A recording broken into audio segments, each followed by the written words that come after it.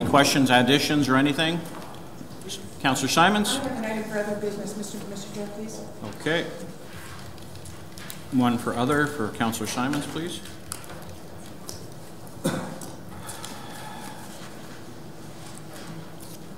Seeing no others, all in favor? Opposed? Carried. Thank you. Declaration of pecuniary interest at the time. There is one delegation that it will not be here, the OPP, and we do have Chris Prentice here from IBI Group Transit Feasibility Study. Mr. Prentice, please come forward to the podium.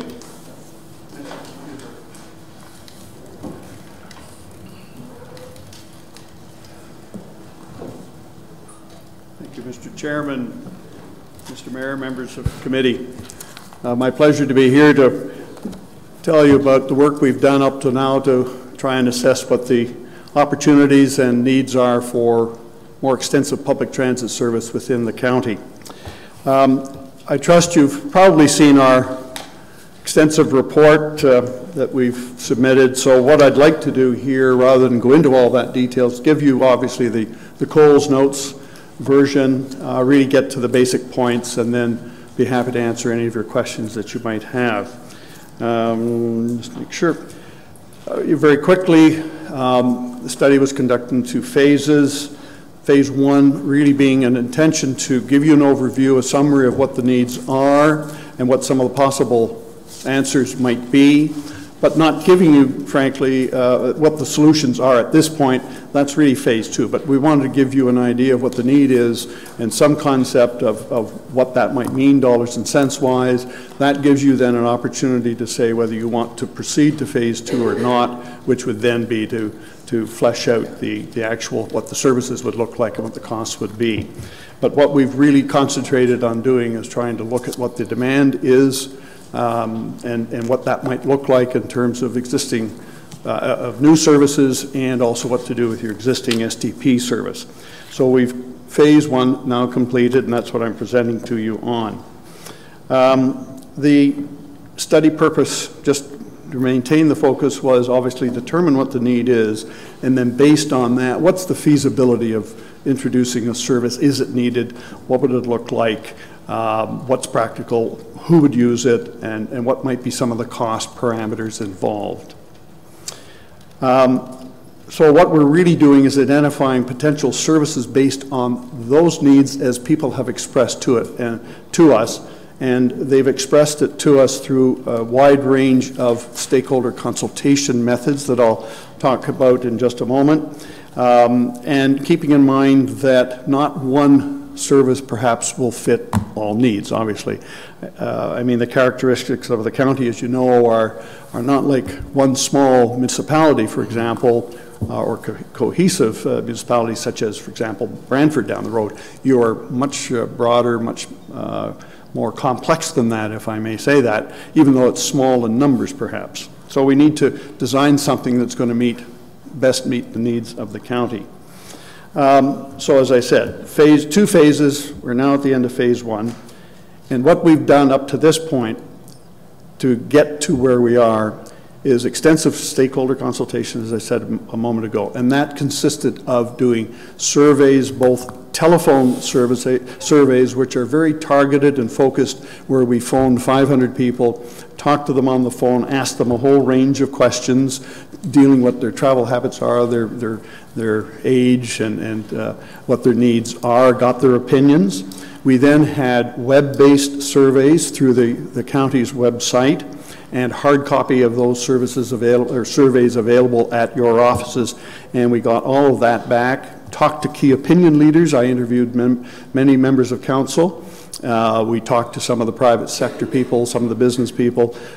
We met with the Transportation Task Force group as well. So a very wide range, and we reviewed previous work that had been done by the county's Transportation Task Force. So we took that all into account.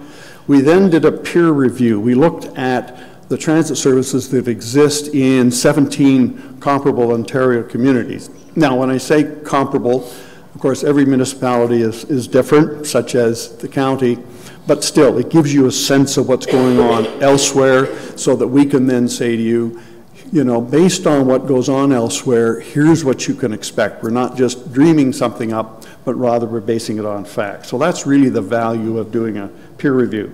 Then out of that, we looked at what the market and what the demand analysis would be, demographic growth. We looked at the future growth in the county and what those travel trends looked like.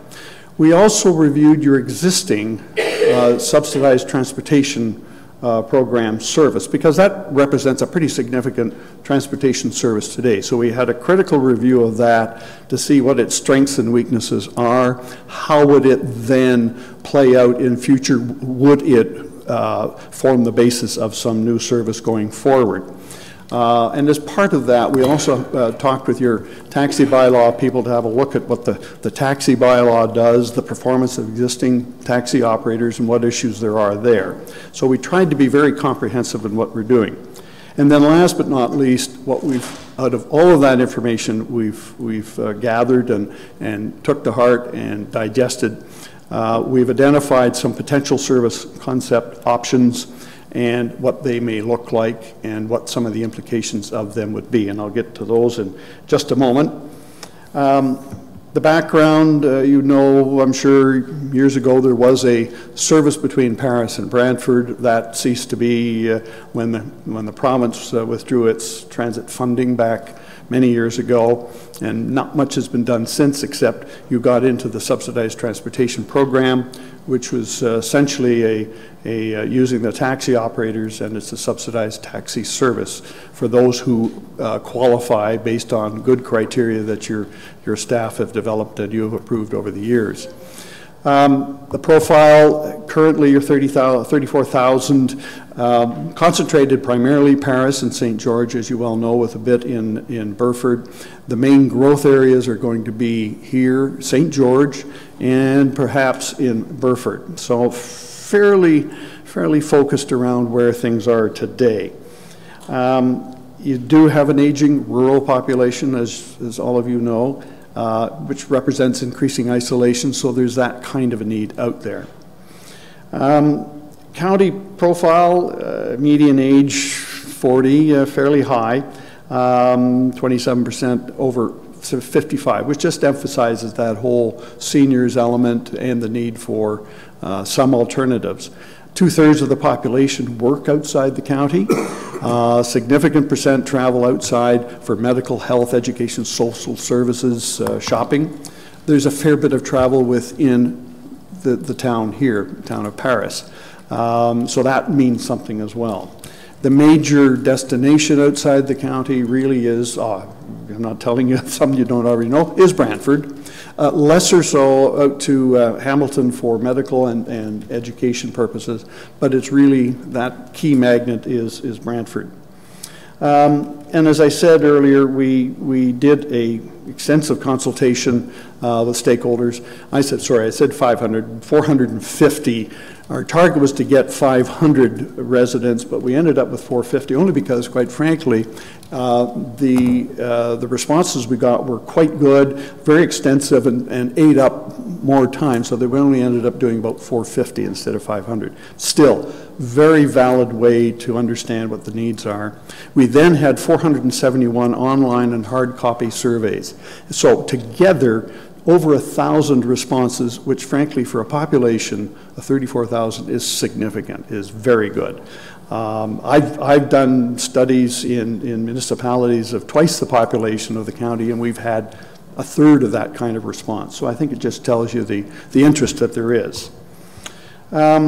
So the most popular out of all of this, what we learned is nothing, again, radical or surprising, I don't think, and it just reinforces where the real needs are.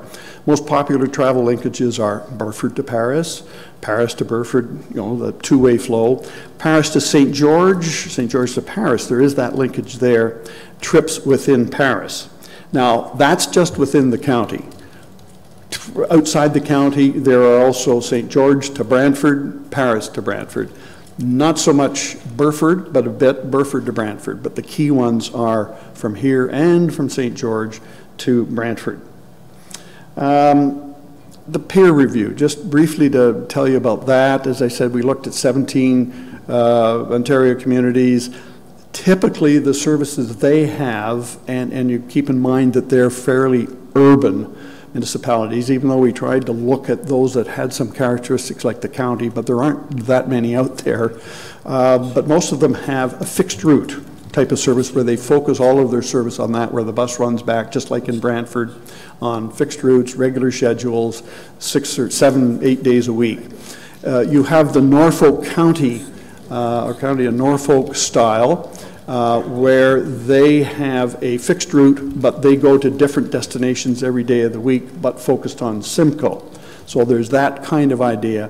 So they provide, sort of a regular type of service within Simcoe, but then linked to those other communities that they serve every other day during the week. So there's that style. There's also the style that's just started up in Innisfil Beach, where they've used Uber. But keeping in mind that Uber really is just a technology for booking and billing. And if any of you have used that service, what they're doing is trying to use that to test what the demand is. I can tell you, and there's different degrees of success, it's working, it's serving some needs, but what they're finding already is that there's not enough people that are volunteering, because it's up to you and I, for example, to offer to be an Uber driver. They just don't come up with the Uber drivers themselves. It's up to us to do that. And they're finding a limitation on that already. And Innisfil is about the same size as the county, 35,000. So that's an interesting comparator. And we've taken that into account. We're looking at that and keeping an eye on it as it progresses.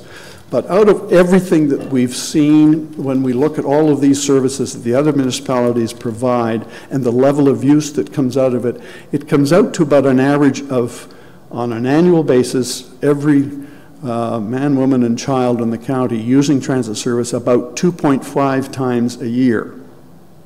So what you do is you count up the number of trips, you divide by the population, and that gives you what is known as passengers per capita.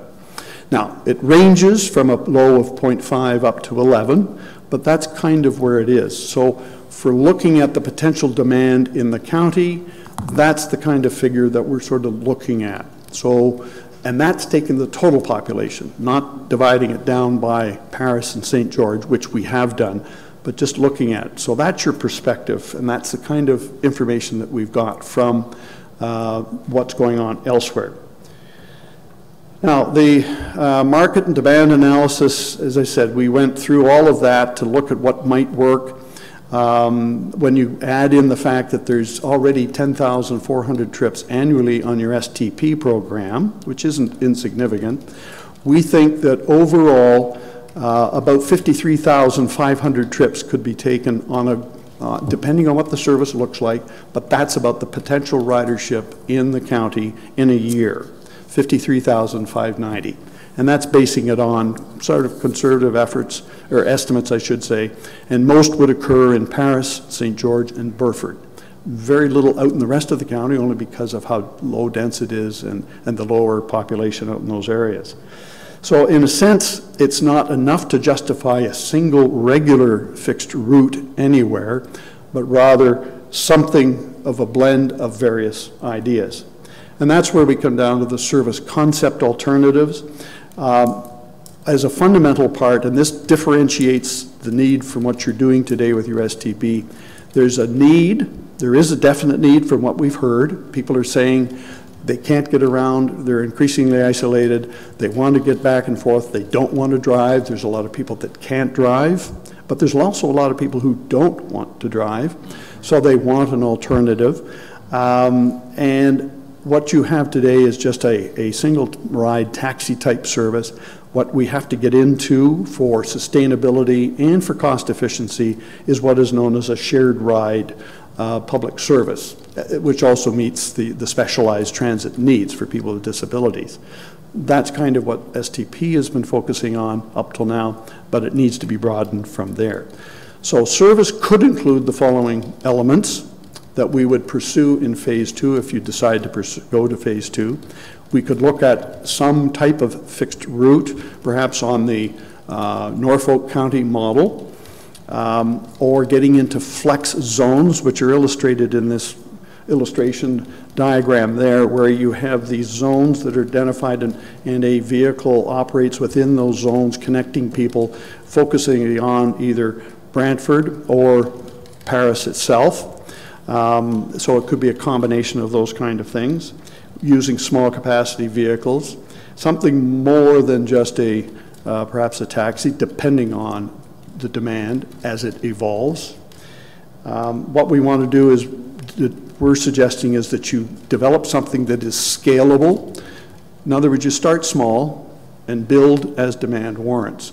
Don't jump in with operating, for example, a big bus operating on a route all over the place, because A, that's expensive, and also what happens if it doesn't work. So our suggestion is you start small, scale it, build up. We're talking about, another suggestion is a county-wide e-hailing service.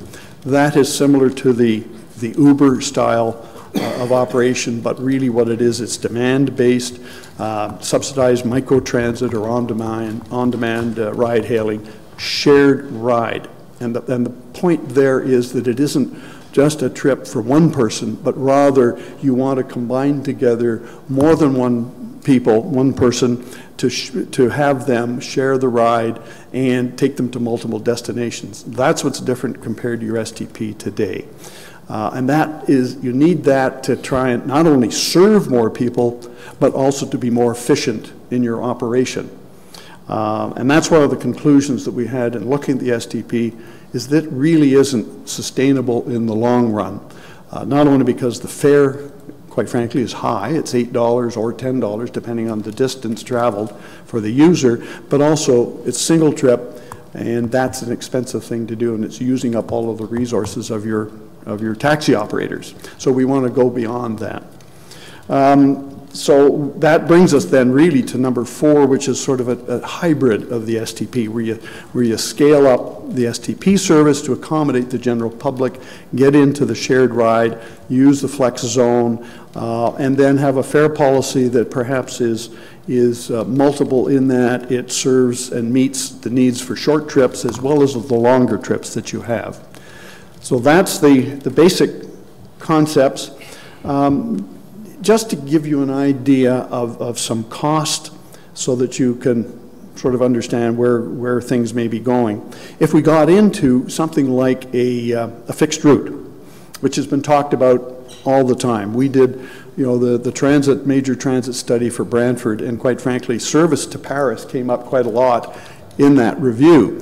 And I don't want to speak for Brantford, but certainly they're a potential partner with you to help provide a service. But if you wanted to get into running a route just between Paris and Brantford, operating at 12 hours a day, 6 to 7 days a week, that first bullet there shows you it would cost about $300,000 a year just to operate that one service. If you wanted to add a St. George to Brantford type service, even operating just a couple of days a week, you're going to add another $60,000. So it starts to add up when you look at all of those things. And what are we getting out of it? We're getting a very small market, and we're leaving the rest of the county not well served. So we want to look at, again, something that would help serve all of the county, but also meet the needs of some of the key travel patterns, which is the Paris, Brantford, Burford, Paris, St. George, Brantford, St. George, Paris as well.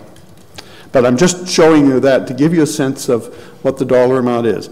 Now, I should also mention, today you are investing in the STP about $121,000, I think it is, Leslie, yeah, annually on that, plus staff time. About one of your staff people spend about half of their time administering the STP program right now. So if you add that kind of cost in, you're probably in the $150,000, $160,000 range of investment. So that's sort of a background. And looking to the future then, we would see using advanced booking, e-hailing technology, perhaps multi-fare, flex zones, all of that sort of stuff. And to launch the service, we'd say that you do it by getting into an RFP, where you solicit contractors, people to come in through a competitive process to operate that service as you define it. And then build into a contract with some performance measurement standards. So that helps you not only monitor how that contractor performs, but then ultimately gives you the basis for judging how well the service is performing. And at some point down the road, you look at it, review it, and say, all right, is it meeting our original expectations? And if it is, great. If it isn't, then you say, okay, we need to make some changes. And you base it on that pre-established criteria. So it gives you good management control. Now, there's a whole bunch of other issues that you'd look at as part of it, launching any kind of a expanded public transit service, getting into not just staff, but vehicles. Do you buy them? Do you lease them? Do you have a contractor supply them? And it could be any of those. Infrastructure, if you got into a fixed route service, by the way, you're into fairly significant stop infrastructure. Not only just putting the pole and the sign to say it's a bus stop, but you ultimately have to make them accessible for people with mobility devices. Obviously, you've got to market and promote any service that you provide. And the budget implications out of that are operating costs, the capital costs for perhaps buying vehicles. You know, a great big bus that Brantford buys, by the way, is about $500,000. The smaller ones that are used for the Brantford Lift service are about $90,000, just as a comparator. There are some that are about $120,000. So that gives you a sense of what those vehicles cost. Revenue, clearly the main revenue would be fares, and that could be set based on the service type. Now, funding.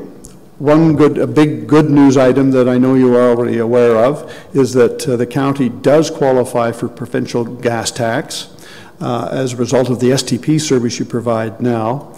And as the county invests further in transit, if that's what you decide to do, and as use of that transit service increases in future, you can qualify for more provincial funding as a result of that. So that's a good thing. And the county will already start receiving that gas tax now. It can be banked and used in the future to help fund services. And it can be used for either capital acquisitions or anything like that, or for operating. So you can augment what you're spending today. On the legal side, there's a few things related to the Accessibility for Ontarians with Disabilities Act, AODA, human rights, all that in terms of making the vehicles accessible and the service accessible.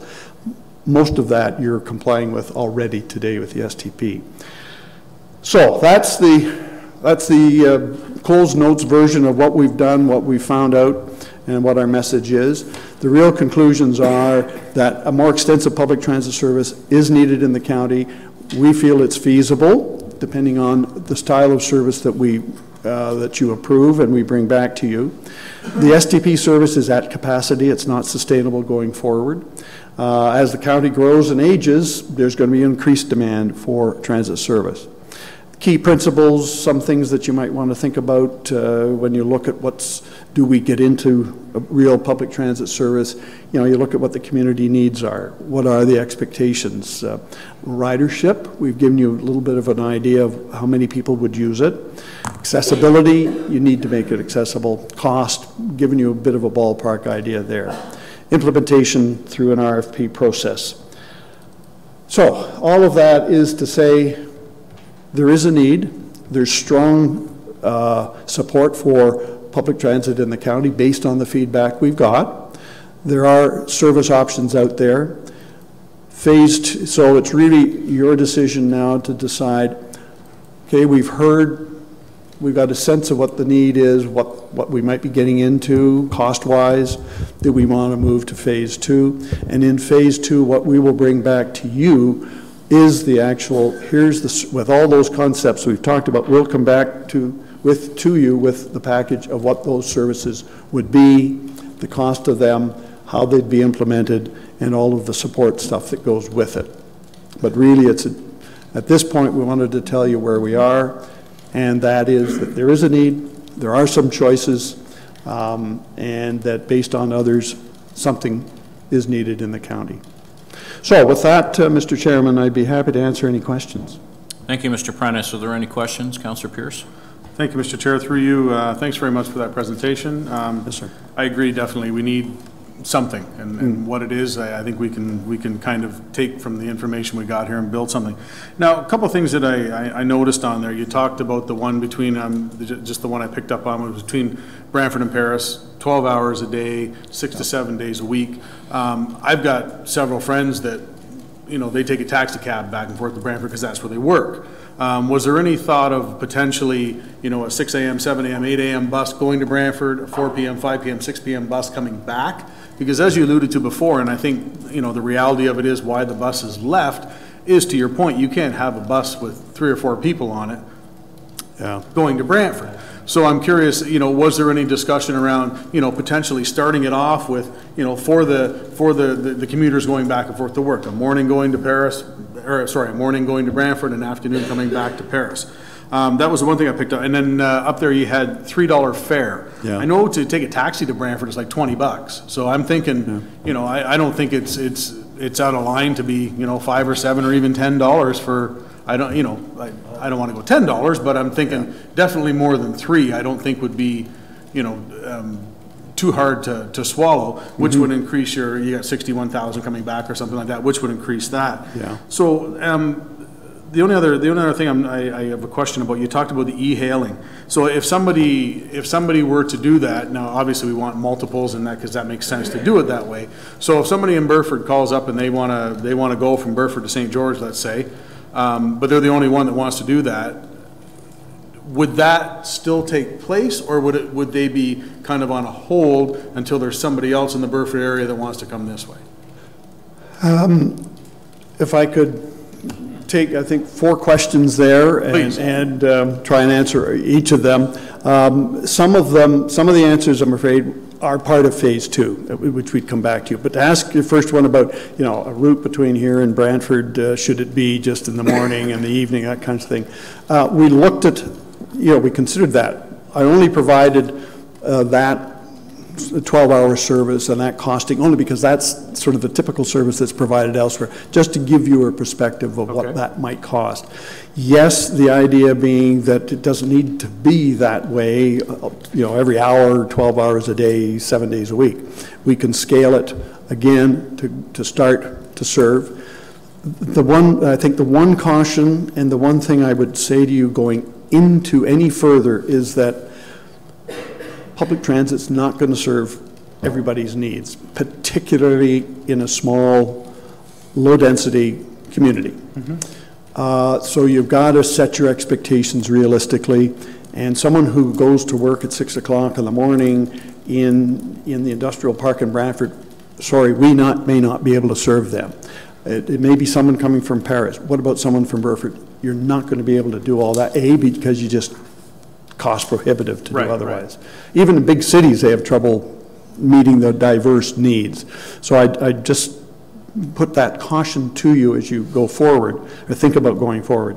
But yes, we could scale, start off, yes, a few trips here and there each day, like the Ride Norfolk model, for example, is that, you know, every day of the week perhaps you link Paris with Brantford, but maybe you pull in Burford and then St. George and whatever else. So that's what we would come back with you, trying to give you a service design that way. The $3 fare that you asked about, I only use $3 as an example because that's what it is in Brantford, and that's what it is in most of the other communities, to give you an example. Certainly, council, you know, in its wisdom from this committee, can set whatever fare they wish. But recognizing that there is a balance between the fare you charge and the number of people that are going to use the service. Absolutely. We did test in the survey, asked people what they would pay for a service, not knowing what the service was, so it was a difficult question to answer, but we gave them a range up to $5, and there were people that thought $5 would be okay. Most of them came back with $3, but still, I think that was coincidental, because down the road, it's $3. Right. The question of someone in Burford, I think you said phoning up, the idea would be to have multiple riders and when those services would operate. Yes, it's possible that just one person might be on that trip, if you will. Okay. But the ideal would be is that we set specific trip times of when the service would be available, so when that person phones up, that they're ideally not the only one. Oh, okay. But that's what we'd be doing. It's not just a wide open, Okay. anytime you want it. It would be set by specific times of when the service would be available. Okay, All I right? misunderstood that then. That's perfect. Now, Thank you. I'm sorry, my memory's good, but sometimes short. Was there a fourth question there? I thought there were maybe No, I think you four you'd covered asked. it. I think you covered it off pretty well. Thank you very much. All right, Appreciate that. okay. Any other questions? Councillor Miller, please. Thank you, Mr. Chair. Three questions through you to Mr. Prentice. Really good report, by the way. Thank you. I hope I distilled it fairly well for you. Would all our reports be this good? I think we'd be quite happy. Okay, three questions. First question, those 5 options you showed us. Okay, let me just go back to them. STP, you know, the regular routes. Those ones? Yeah, are they all eligible for the provincial gas tax? Yes. Okay. Yes, they would be. On the proviso that, and you may have heard this already, on the proviso that it's not a demonstration Yes, or a service. pilot project. Not a pilot project, not a demonstration. In other words, council would have to say, we're getting into this, and that's why I was mentioning about performance measurement criteria. In other words, you're going into it fully committed, we're going to run this service for however long, forever. But what you do have is you have performance measurement criteria, and after a couple of years you review the service, and if it isn't measuring up, then you make some decisions about what to do with it. But still, the main principle is, yeah, we're doing it, and then you'll qualify for the gas tax. Second question then,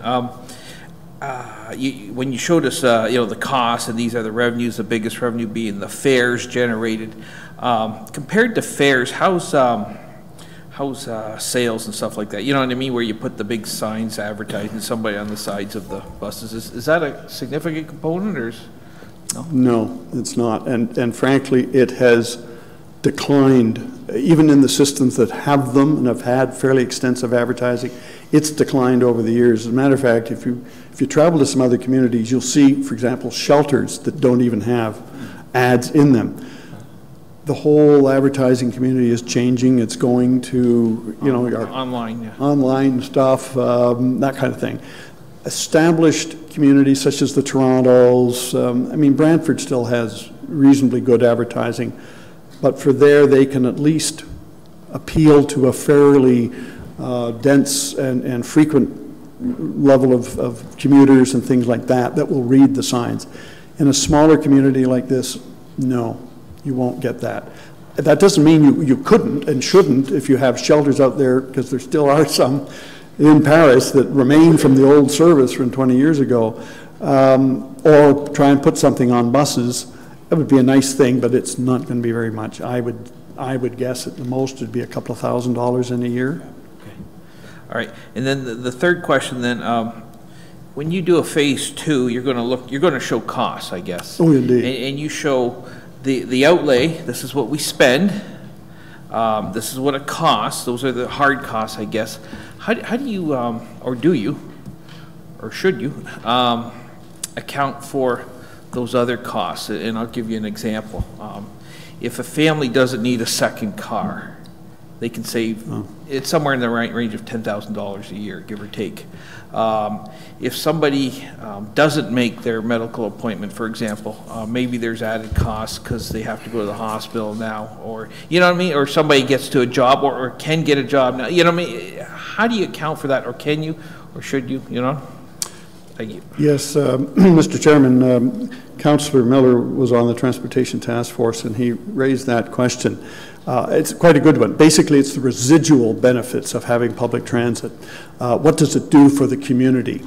Because it isn't just a benefit, as the councillor is suggesting, and I'm sure all of you feel this way, I hope, that having a transit service doesn't just benefit the people that would maybe use it, but it has a broader benefit to the community, both in terms of image, economic development, retention, because many communities that don't have public transit service or have lost it, people have moved out of the community to go to somewhere that does have public transit. So there's a wide range of benefits. we would, yes, we'd try and bring that value as part of the equation. It is difficult to measure.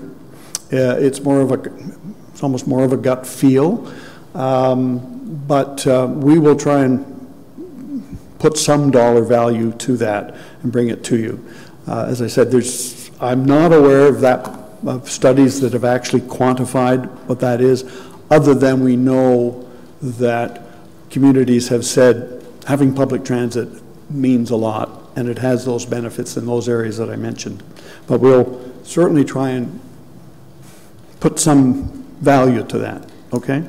If I may, Mr. Chairman, that's the best I can answer on that one. It's one that has been asked an awful lot. I have to admit, I've asked it many, many times. I've tried to quantify it because I talk to people when we do these sort of studies or regular transit studies and say, what's the value of transit to the community? And it's a lot, but it's not like having a festival that you can say, geez, we had 50,000 people come into and it contributed $1 million to the local economy. There's something like that involved with public transit, but there's no real equations out there. But we'll try and do that. Sorry. Councillor Gatward, please. Thank you, Mr. Chairman. Through you to Chris, thank you for that presentation. And did I read in your report somewhere that if all communities can't use this service, that it could be billed on a per area basis to the various communities that are provided the service? Maybe I'm trying to think. I don't know if it was in our report that we said that, but that is, whether or not, that is possible, yes. For example, Hamilton, they still have what is known as area rating, where each of the municipalities, former municipalities that are now part of Hamilton, still have their area rating, Stony Creek, that sort of thing. So they are billed for the amount of service that's delivered in their area only. I have to admit, we did a study in Hamilton and highly recommended getting rid of that because it really fractures the whole planning and approach to public transit. It should be the broad needs of the community rather than just individual. But that's a separate issue. To answer your question, yes, it's possible to do area. Thank you for that. And the reason, you mentioned the HALA ride. E-hailing, yes. Would that be for only areas that you mentioned, or say someone from Mount Pleasant or Middleport or Scotland wanted a ride to Brantford? Can they Yes, that's what we would come back to you with.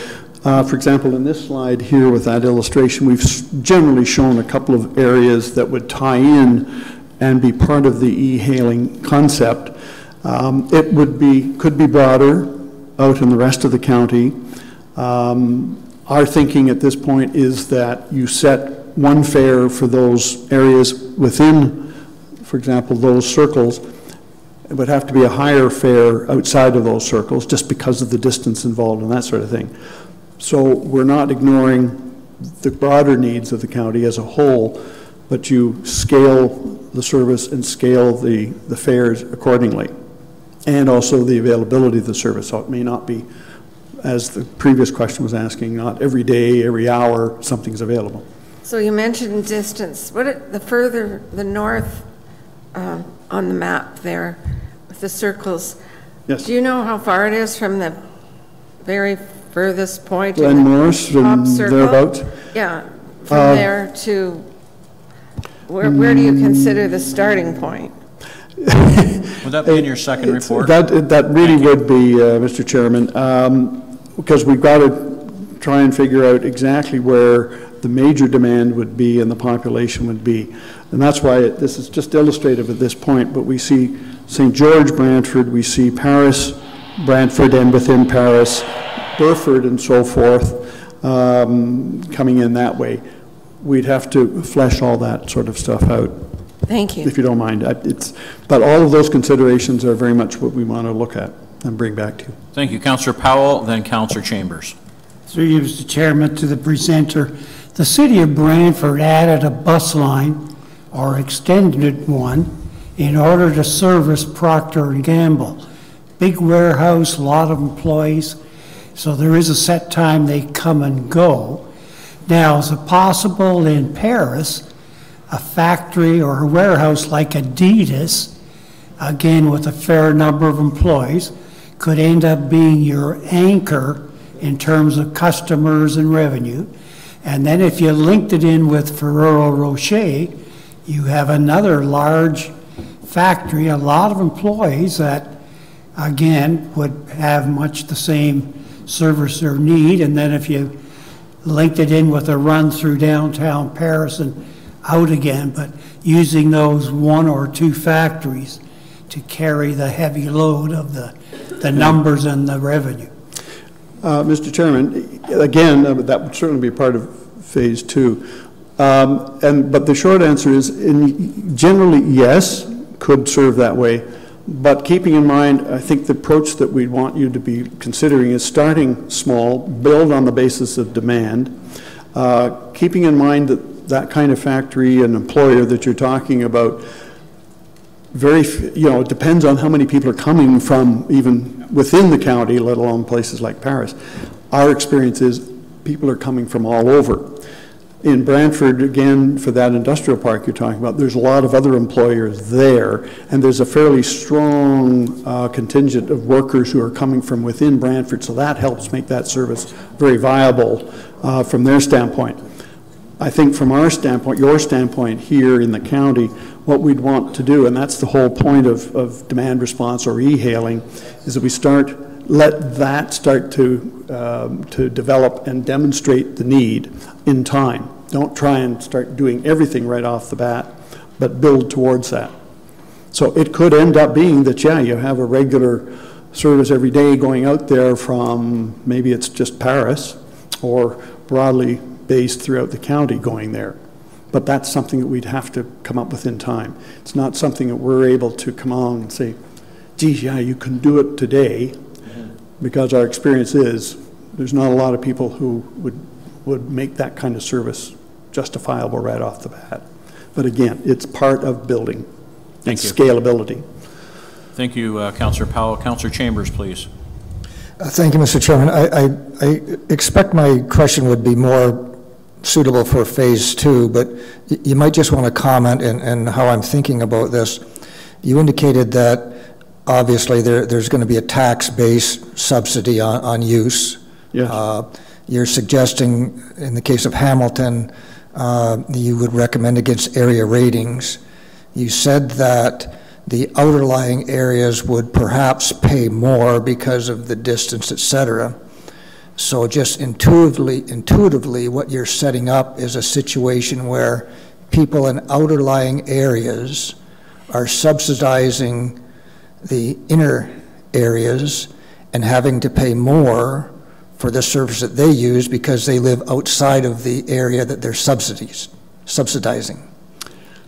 And that, in my mind, is inherently unfair to the people living outside of the areas who are not apt to be able to use the system in a similar manner and are actually being paid more, actually having to pay more and subsidizing just as much for everybody else. It seems unfair to me for the outerlying areas in a rural-based transportation system. Comment. Mr. Chairman, if I may, I should clarify, what I was referring to was what the fare would be, not that they're subsidizing anyone else, but rather because the cost to provide the service out to these far reaches of the county is far more expensive than closer in, that they would pay a higher fare. There certainly wouldn't be subsidizing the services within that may have lower fare at all. As a matter of fact, it may well be the other way. But that's what I was meaning. It's not that, it's only the fare. It's not that anyone else is subsidizing anything. It's just what the fare would be a little better, higher for the distance involved. That's all. Okay? Seeing no more questions, thank you, Mr. Prentice, for My your pleasure, sir. Thank you. well presented short version of that presentation. Thank you. Members of committee, we have that is the last item under presentations and delegations today. 9B1 is the item. Would you like to deal with that item now? Members of committee, is that okay? Okay, then we'll move ahead with 9B1. And 9B1 is the Phase 1 Transportation Study. Mr. Bradley has put this together. Recommendation. There is a recommendation there. Do we have a mover? Councillor Coleman, a seconder. Councillor Boma. Any questions or concerns? We all know what the recommendation is. All in favor? Opposed? Carried. Thank you, Mr. Prentice, for your presentation again. Thank you. Moving forward, adoption of the minutes from December. Councillor Boma, Councillor Coleman. Questions? Councillor Gatward, please. Thank you, Mr. Chairman. On page 5 of the minutes, the second paragraph down, there's a couple of words missing. It says knowingly fails to submit the necessary applications, but what kind of applications? It should say necessary tree cutting applications. That's what I was speaking to that evening. And so I would request the clerk add tree cutting applications there so that anybody reading this 6 months from now would know, or tomorrow would know. Madam Clerk, make that change. Thank you. You're welcome. Any others? Seeing none, all in favor? Opposed? Carried. Thank you. Business arising from those minutes. Seeing none, we'll move forward. Consent items. We have consent items to be received, B1 through 12. Councillor Pierce? Councillor Boma. Would anyone like any pulled or reviewed? Councillor Gatward, please. Thank you, Mr. Chairman. Number 10 or 7B11, Too Far, Too Fast Canada. I'm not sure who this organization is, but I agree with their philosophy about the government moving too fast on legalization of cannabis. I don't believe, Mr. Chair, that our police services across the province are ready for this on July 1st. And I think that the federal government does want to keep their promise, but they could easily make it the end of the year or sometime next year. And I don't think they take into consideration the extra work that they cause for municipalities.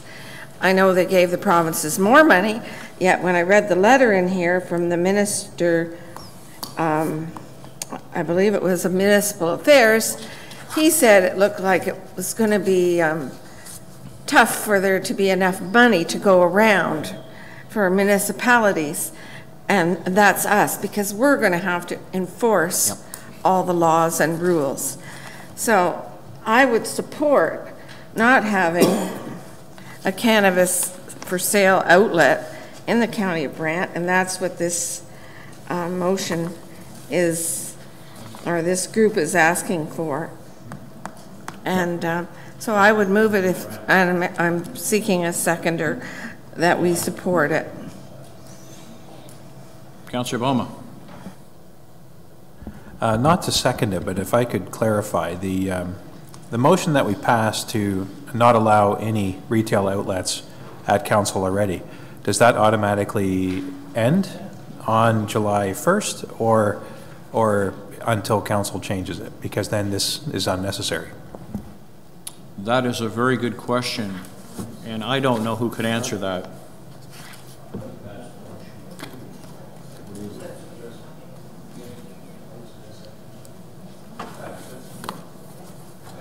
Councillor Simons. Sure. I wanted just clarification. Did Councillor Gatward mean County of Brant or Brant County? Because to my knowledge, I don't think we have one in the County of Brant coming. It's Brantford. That's correct, Brent. So it's Brant County. We can't be named 6 months from now. So it's Brant County, or Brant County that you're talking about right now, then, not County of Brant. So, right? Well, our Brant is a corporation of County of Brant. Just for clarification, that's all. Because we don't have one coming to the county at this point. Well, and we can't speak for the city either, so. They've said it's coming. No. Province has said Brantford is one of the spots. So I would assume that it would be the County of Brant. So I'm still seeking a seconder. It's not the County of Brant. Councillor Miller? Seconds, it's on the table. Further discussion? Councillor Pierce, then Councillor Chambers, and Councillor Gatward. Thank you, Mr. Chair. So through you, just for clarity myself here and for where Will was going there, like, can we get, like, we passed a resolution and we got a bylaw and that was passed that there will not be any in the county. Like, does that not stand firm? It's one of our bylaws. Doesn't mean anything. does So I would suggest that would keep going, right? Whether it's legalized or not. What I would suggest, Councillor, is we as a council have done that. However, when this changes and comes into, Your Worship, what do they call that? When it comes into play, or when it's approved or passes through the House, I guess, it's already passed, it will come into effect. The date it comes into effect, I would suggest that it be something that our solicitor would have to look at. Because I don't know if we can, I don't know if we, as a council, after that date, if we have a right to do that or not. I don't know. And I don't know if our CAO or deputy CAO could even give a comment on that. Yeah, I'd say it's a legal matter. Yes, I would say so. Oh, right. Really? I don't know. I don't know who supersedes who. That's the problem. Province does. The province supersedes us. So. Grants Yes. a license to somebody for that. Right. I think we'd be hard Press. put to prevent it. Prevent it, yeah.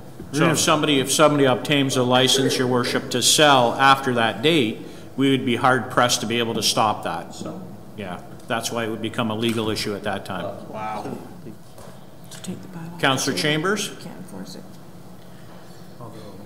Thank you, Mr. Chairman. I'm not going to support the resolution because, in my mind, it's a meaningless resolution. We can express an opinion, and that's all this resolution is. The way to regulate cannabis outlets is through land use planning. And our documents with regard to land use planning may have to be modified if it's the feeling that we do not want legal cannabis outlets to be an authorized use in any particular zone. You can do that through land use planning, and then you're subject to appeals. But establishing a resolution declaring that we're not willing is really Mute point. it's a meaningless resolution, and that encumbers any land use planning analysis, and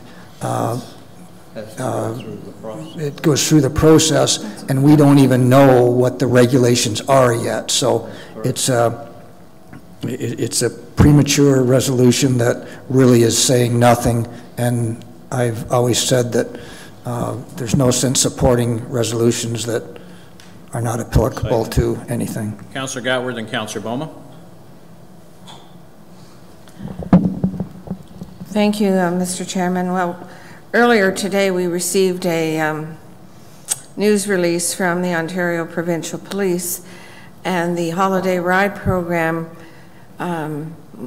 They charged over 500 drivers with impaired driving in the holiday season. People don't get the message, don't drink and drive. And this is going to be a huge concern when it's legalized, because this stays in your system a lot longer than alcohol. And we've discussed this at length at the Impaired and Distracted Driving Committee, which I sit on, and they are very concerned about this new legislation. So I just felt it was important for us to send a message to the province. And as Councillor Chambers said, certainly we can use our planning and our zoning to put these stores in the appropriate places, but provincial legislation does trump our legislation, and we are at their mercy. But if everybody's silent and says nothing, then they think we're all happy. And we're not, because we're not getting any revenue from this other than maybe new buildings to grow this stuff. That's my... Thank you, and I would believe that the AMO is all over this to begin with anyways, because I'm sure there's a lot of communities that have done the same thing. Go ahead, Councillor Boma, please. Thank you. Through you, of the clerk, if I may, on page 118 of our agenda, at the top there's number 20, and I was just wondering if that applies here, because I've seen differences between how we do things and how it's done in the city of Brantford. But there, number 20 says, if that applies at this point. Notwithstanding paragraph 19, any motion may be introduced without notice if council, without debate, agrees on a majority vote to dispense with notice. So at committee level, can we introduce a motion that's not on the agenda without having dispensed with the rules first? Thank you. Madam Clerk? We have always allowed for the presentation of recommendations on the basis that unless somebody asks for a vote on whether or not we're allowing it to be presented, then we're going to move forward with allowing it. So we've always kind of done it as a less, not restrictive, but more of a facilitating process. So if somebody asks, oh, I'd like to have a vote on whether or not we're going to consider that now, then we would have to do that. But we haven't typically required people to present recommendations at a committee ahead of time. I very much appreciate the clarification. Thank you. Thank you, Heather.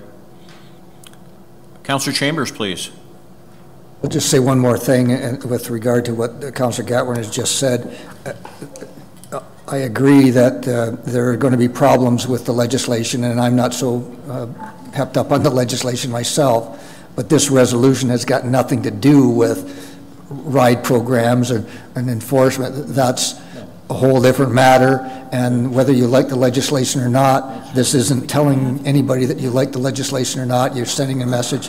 It's like trying to take a nut off a bolt with a screwdriver. You're not using this isn't the tool by which you achieve what you're trying to achieve, and that's why I say it's a meaningless resolution. And Councillor Gatward it seems to me, is trying to send a message by passing a resolution that really is not the appropriate message. And Councillor Chambers, I believe you're correct. I understand after a couple of our police service board meetings, or I'm sorry, community services meetings, that the OPP are very well versed now on DUI by alcohol and drugs, and they know how to enforce that. And yes, we will have issues with that. I'm sure we will, and there may be increasing issues with that. But I do understand what you're saying, and I believe you're correct in that statement. However, we have a motion on the floor. Councillor Simons. Could I have it read back, please, one more time? Thank you.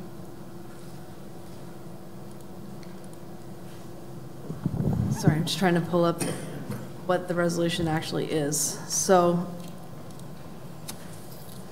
I believe, Councillor Gatward, and you can correct me, that your recommendation is to support the resolution of the Town of Richmond Hill, and that the County of Brant is not supportive of a retail marijuana cannabis outlet in Brant.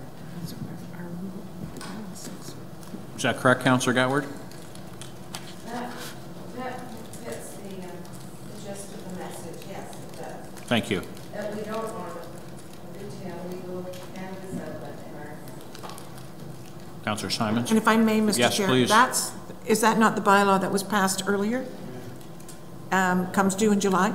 Yes. Yep. That's the same thing. We already have a bylaw in place. Is that correct? That's what I'm trying to get across. It is correct then? Okay. So it's there. So we've already got that, Councillor Gatward.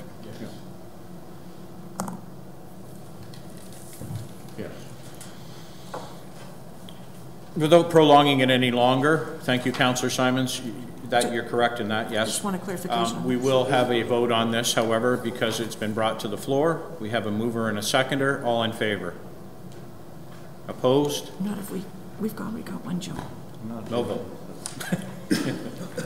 The motion has been declined. We've got a duplicate resolution.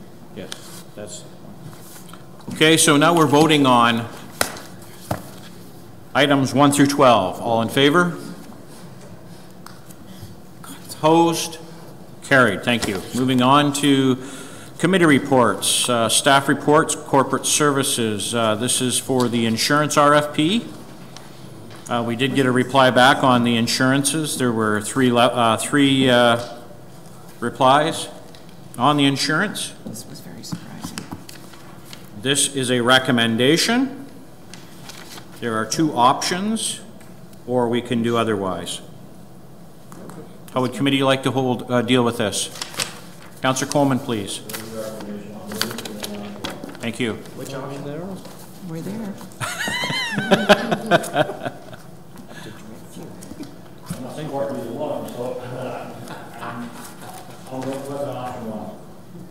Seconder, Councillor Gatward. Thank you.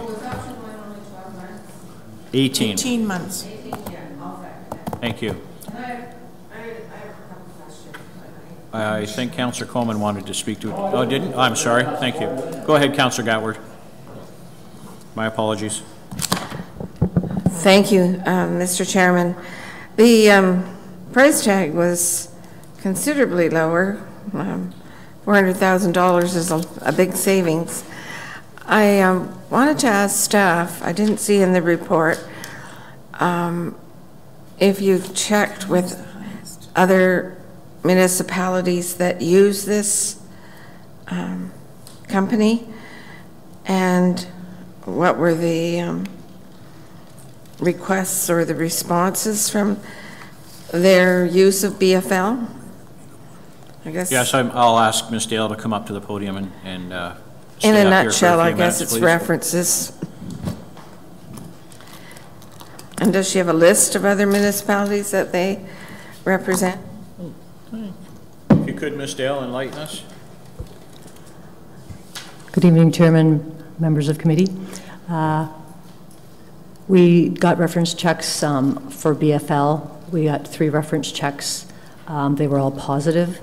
That's what we relied on in terms of their service to other municipalities.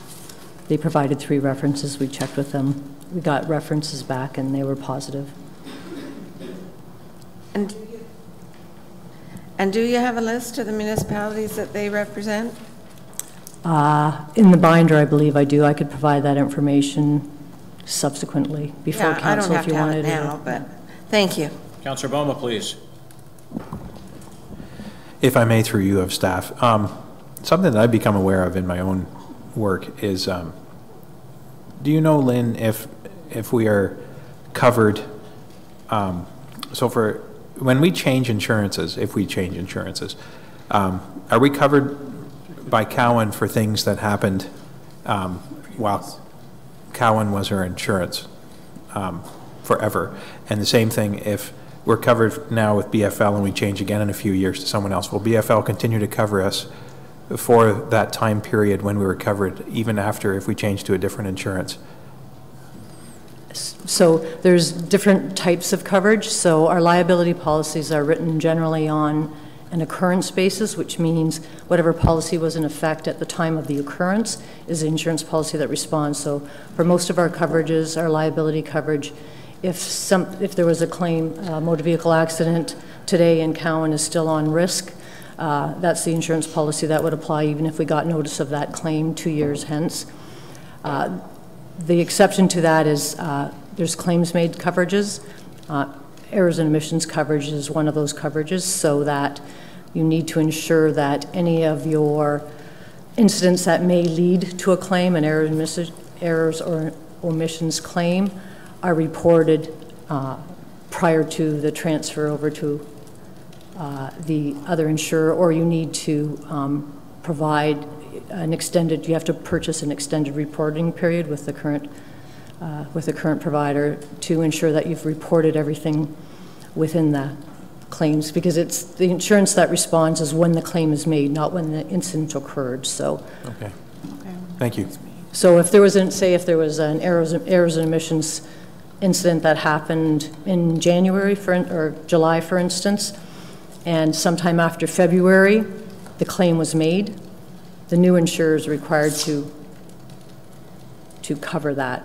So they want to make sure that everything is reported prior to them coming on risk. And if you were aware of it but didn't report it, you could end up in the position of not having coverage. Yeah. I hope that helps to explain it. Thanks. Environmental liability is also claims-made coverage. Councillor Chambers. Just a couple questions for my own understanding. The liability portion of our insurance in terms of premium, is that a large percentage of our premium or a small percentage? And what I'm getting at, and you can answer in the same way, is they're indicating that there may be up to a 5% increase in liability insurance for various reasons. I'm just wondering what impact a 5% liability insurance increase would be to our overall premium. So liability is the most significant portion of our premium, certainly. In the report, they had indicated in terms of the 18-month option that we would be saving $15,000 by taking the 18-month policy, so I would presume based on that $30,000 in premium would be a 5% increase, if that makes any sense. So it would be a significant amount if it's a 5% increase. So I mean, I could go and get the cost proposal and tell you an exact figure if you wanted that information. My second question is, I'm trying to develop an understanding of the insurance company itself.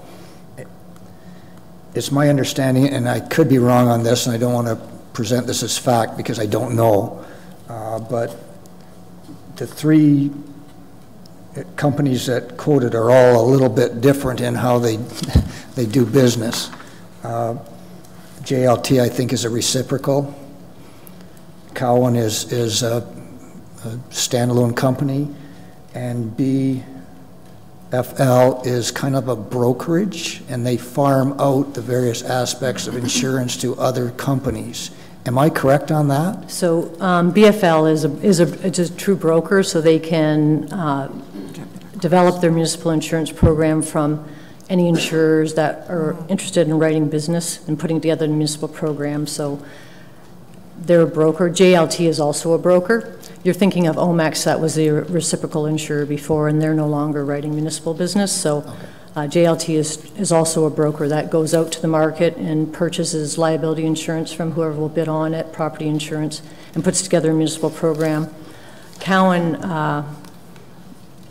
most of their program is put together. It's a direct program. Cowan in Princeton is a general managing agent. They have one program that's developed, and they do a lot of their stuff in-house in Princeton. So they do their claims management, their risk management, those kinds of things. They don't go out to the broader market. They have certain insurers that they put the program together through. And then some services can be obtained through a local broker outside of that program. Sorry. So what I'm getting at, there are probably, and I don't know what they are, there are probably pros and cons of each type of insurance. There's probably pros and cons to the brokerage style of a BFL, and pros and cons of the style of insurance offered by Cowan. And I'm not asking you what the pros and cons are, but I'm asking whether the pros and cons were evaluated when in terms of making the recommendation. So one of the things we looked at was stability in our evaluation, and the BFL in their proposal and consultant, they've been in the stable market for a period of time. BFL has been writing municipal insurance programs in Quebec for a long period of time. They're stable. They've only been around for about 12 years doing municipal. They're expanding into the Ontario market, but they do have stable insurers, and the consultant was confident that it wouldn't be an issue for them to continue in the municipal insurance market.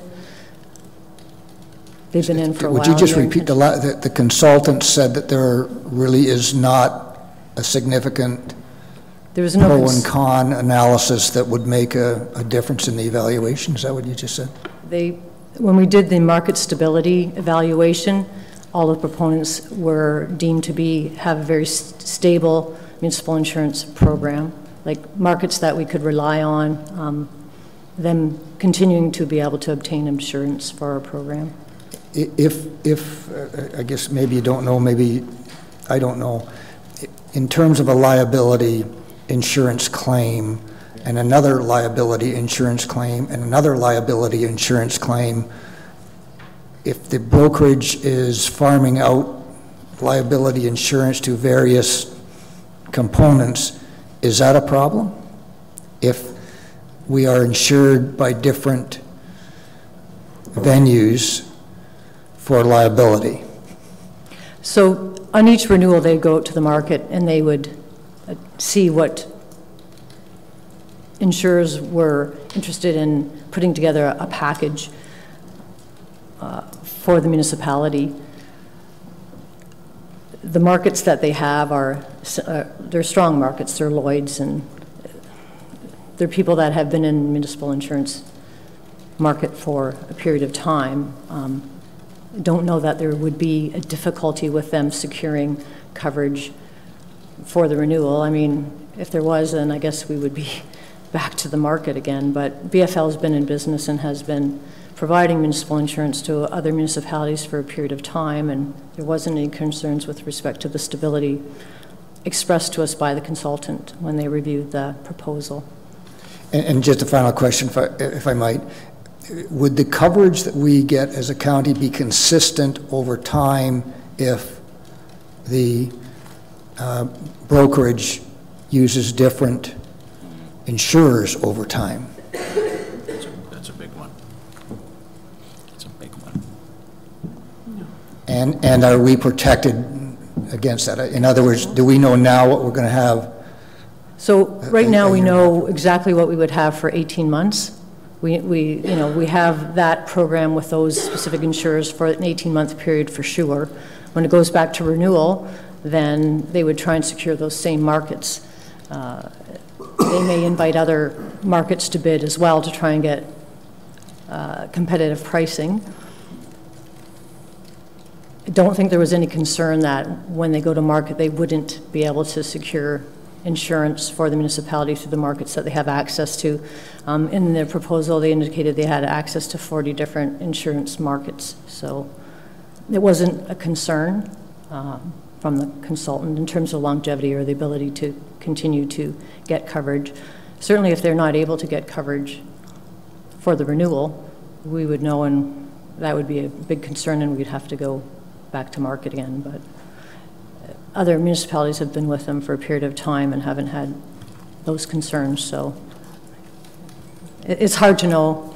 I mean, it's hard to know how long they would stay in the market. They seem to be dedicated to staying in the market, developing the Ontario public entity business. That is the focus of their brokerage, is public entity insurance. They have a very, very big portion of the market in Quebec they're trying to expand into Ontario. So yeah, it's a different market, though. Provided some confidence in that regard, but I understand the concern. Thank you, Lynn. John, Councillor Pierce. Thank you, Mr. Chair, through you. So, interesting conversation here. I guess the only question that I still have left here is if we take it strictly, like, let's forget about everything else other than the three prices that were given here. Are those three prices based on, if you want to call it apples to apples for coverage?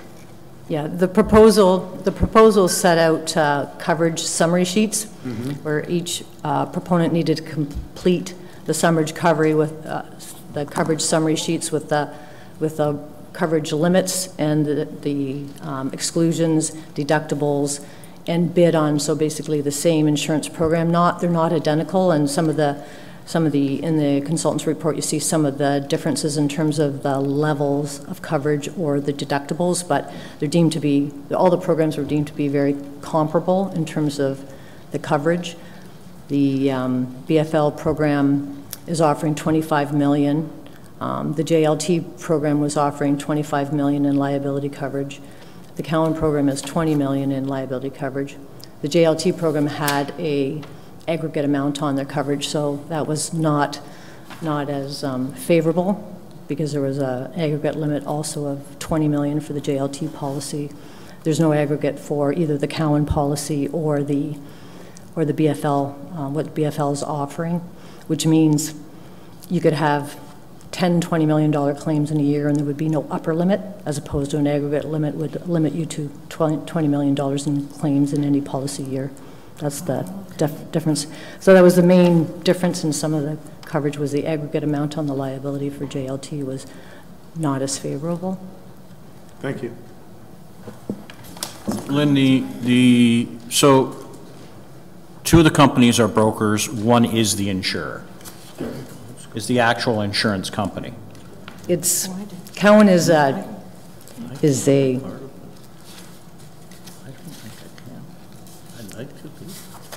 so the guarantee company is the insurance company. The Cowan proposal, they get insurance from their liability is through the guarantee company, through Temple Insurance, and one other that I can't remember off the top of my head.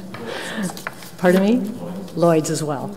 And so they put together a program. They've got 3 insurers that are insuring their municipal liability program. And so they're the insurance company. Cowan and Princeton manages that program like an agent would for an insurance company. So they have their own claims department, they have a risk management department, they have their own underwriting department. They deal with those insurance companies, as opposed to a broker who goes out to the market and purchases insurance from any of the insurance companies that they have working relationships with. And the one that we talked about, I don't know which one it is from, is it the name of the company here? The one that we're looking at for 18 and 12 months, are they the ones from Quebec? Yeah. They have local offices here, like in Toronto. They're based in Toronto. The bid is from a company in Toronto. What I had indicated was that they have only been in the Ontario market for approximately 12 years. Right. However, they've been in the Quebec market writing insurance for Quebec public entities for a significant period of time. They're not new to the public entity business. I only ask that because I know Quebec's insurance market's a little bit different than what it is across Canada for everything else, so I know there's a bit of difference there in the province of Quebec in insurance. That's why I asked that question. Thank you. Any other questions? Councillor Gatward and then Councillor Chambers. Thank you. So both companies do use other insurers to manage their risk, is what you have said, correct? Can you repeat what you just said? You said that Cowan's uses Lloyd's. Cowan, okay, certain. I didn't know what you said there, Cowan's. And so both companies use various, and I hadn't heard of BFLs, so I looked them up, and it says that they're an employee-owned company, the largest in Canada with 600 employees. That's the same, that's the right company that I just looked up? It's BFL. I would have to look up I would have to look that up myself, Councillor Gatward. I Googled them. And they are a private corporation. Yes. They're a privately held corporation. By their employees, according to the website. Right. Thank you. Cowan is also a privately owned corporation. Yes, thank you. JLT is a publicly traded corporation. I found it That's interesting. all I can tell you. I found it interesting that Marshes wouldn't quote based on our claims. Thank you, Councillor Gatward. Councillor Chambers, please. She found it interesting that March. And just a final question with regard to process. Can you assure me that the process was fair in this respect? Prior to going to the request for proposals, we were provided with an offer from Cowan's. Yes. And that offer, I believe, was public. And I'm wondering, in terms of process, have we taken that into consideration? Is our process clean? In other words, if one company makes an offer, does that give the other companies an advantage, or is the process designed to overcome those kind of things? I'm not sure how I can answer that question, Councillor Chambers. You can't. It was out in the public for sure. You can't. That information, I don't know if that information was accessed by the other people in the market. I'm sure that they would know what the bid or what the proposal was from Cowan before they submitted their proposals. They have people out there watching the market, who's getting what, who's not getting what in insurance on a 24-hour-a-day basis. That's their industry. And that, you know, that's taken into consideration, I'm sure, as well. I also feel that, and I'm glad we went through this process, because I didn't understand that there were underwriters that, or companies that farmed out the insurance as a broker for municipalities. I didn't think it was still done that way, but apparently it is in some cases. But it's a good process that we went through. The concern I have is not the concern, but one of the things I look at too is the relationships that we've had in the last 20 or so years with our current supplier, and the how it's been handled very well by our current supplier as well. So I think that all has to be taken into consideration as well. I believe they provided an excellent service to us, but I'm not trying to be biased, that's just fact. Okay, we have Mayor Eddy, please. The question was asked, who does this company serve, the one that we're looking at, the tender? Do you have a municipality they serve? If I could be excused for a minute, I'll go get my... And have we checked with that municipality? Yes, she has. Or Yes, more than one? 3 of them. I think that... Ms. Dale said she had 3 municipalities or bidders, or I'm sorry, insurance takers from that company, and they all came back with high levels of confidence on these companies. Go ahead, Lynn.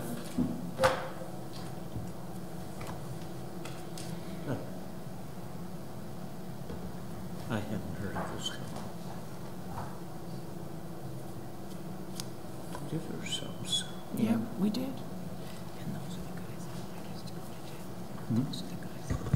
So we obtained references from Prince Edward County, City of Peterborough, and the town of Newmarket. Oh, really? Thank you. City of Peterborough Oh. and the town of Newmarket. And these were reference companies, correct? Current users of the insurance? They are currently being served by BFL. Thank you. Your worship is... Thank you. Any other questions? Prince Edward County. We do have a recommendation of option 1. Seeing no more questions, all in... Councillor Chambers. Mr. Chairman, I'm going to put a motion for deferral for a legal opinion on process. And my 2 concerns are this, and I don't know whether I'm going to get a seconder, with the entire process and the process, what would happen or the options the municipality would face if this recommendation is not accepted and another option is accepted. In other words, So the clarity is, you want clarity on, was the process fair, knowing that one price had already come out and then requests were asked for? That's one, and the other other, one is- the other concern I have is if this motion fails, And we asked and for... another option is selected, whether that leaves us open ramifications. for legal ramifications. Oh, thank you.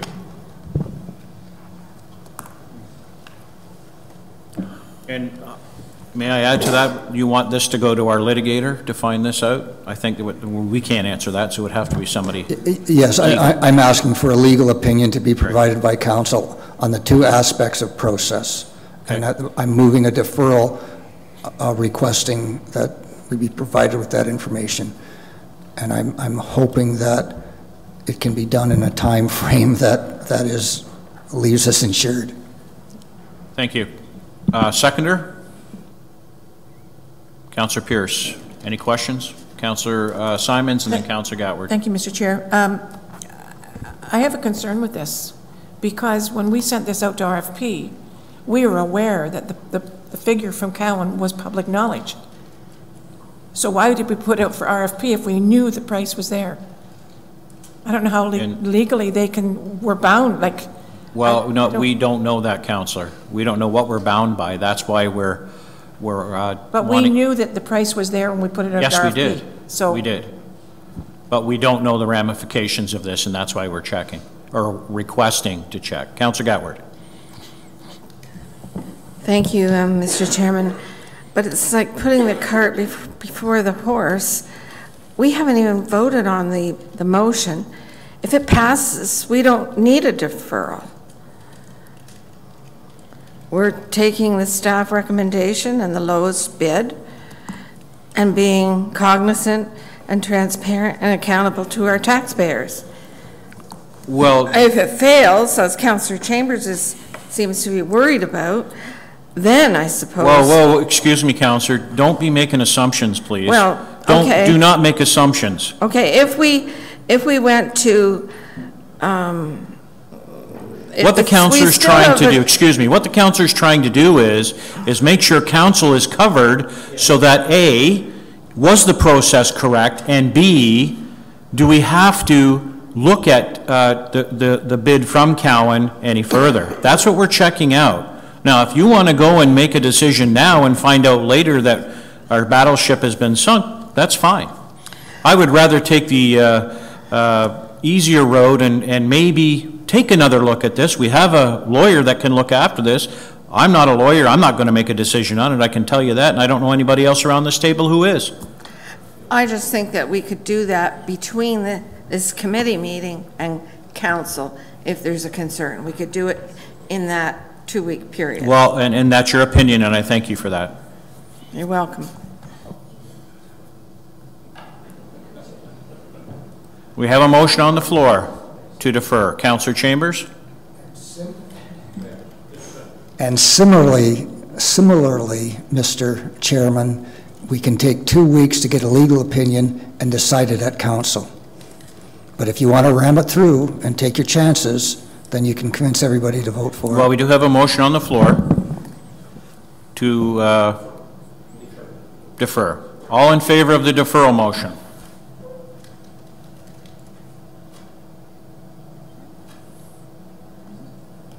Opposed? Motion's carried. Thank you. This will be deferred until council. Thank you. Moving on to CD 1805-9A2, procedural bylaw housekeeping amendment. Councillor Boma, seconder. Councillor Pierce. Questions or concerns? All in favor? Opposed? Carried. Thank you. Number 3, there is a recommendation, accommodation review options. CD 1810. Seconder, Councillor Coleman. Questions or concerns? Mayor Eddy, please. Mr. Chair, I disagree with the motion. I would like to see this table for 1 month. Simply because we have the Lockhart Center Committee has requested the county to determine if it is interested in any space in the Market Center when it's completed, which it will be, and how much. And it seems to me that that should be, that report should come forward, well, providing that the recommendation is passed, of course. Sorry, I'm jumping. That should be dealt with by council prior to this study started, simply because if it is determined that the municipality wishes space in the Market Center, which there is considerable space, as you know, on 2 floors, it should be part of the study. But if it's not, this motion is not pursued, then we won't know whether the municipality wants any or not. But it seems to me it's clearer and it's a better procedure to do it in that order. Thank you. Thank you. CAO Emerson, did you have a comment? Thank you, Mr. Chairman. The mayor spoke to Michael and myself about this today. From a staff perspective, we've spoken to Robin, we would agree with this if you want to put it off, because we weren't thinking about that at the time when we put this together, but it does make sense. It's another option to consider. Would you like to make that? Well, I'm sorry. Appreciate the compliment that it makes sense this time. That's for sure. Yes, I would move that this be Deferred? Deferred for one cycle only. Would we have a seconder for that? Councillor Simons? In order to deal with that report, especially if it's approved by council, which it will need to be. Thank you, Your Worship. We have a mover and a seconder. Councillor Bowman, you had a question, then Councillor Gatward. I'm still somewhat confused why, wouldn't that just naturally become a part of this, regardless? And I don't know why the deferral is necessary. If we approve this here, then I'm sure the Bucket Center will still be looked at as a possible location. I don't understand the need for a deferral. Let's move forward, and obviously Robin's well aware of the fact that the Bucket Center is another possible location also. So I fail to see the need for a deferral. Robin Hewitt? Thank you, Mr. Chair. That makes sense too. But I'd like Robin, could you speak to this, please? Robin, if you could come to the podium, please.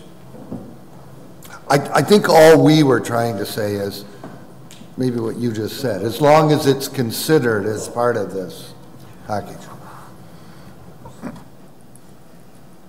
Through you, Mr. Chair. Well, if option 2 or 3 are approved, it would take into consideration the Bucket Center. It would be looked at as an option. If it's not an option, depending on the outcome of the report that's brought forward, then it would either be looked at or not looked at.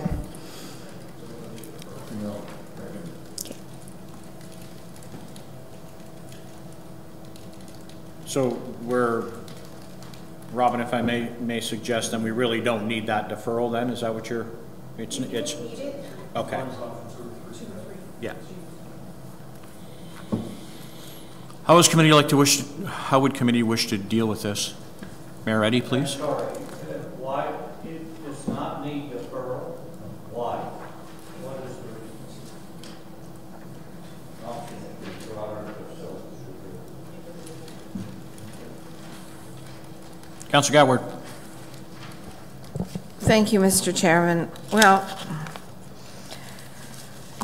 we have this building, we have the administration building in Burford, and this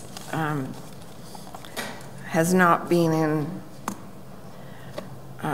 the county's, has not been the county staff locations for that long. I remember when council was considering whether or not to use the administration building at Burford and build on at Mount Vernon and have one large location. Staff are saying that it's inefficient having employees all in different buildings. And Maybe it is, maybe it isn't. Maybe it's efficient for ratepayers who use those different buildings. I think we're putting the, pardon me just for a second, I think we're putting the cart in front of the horse here.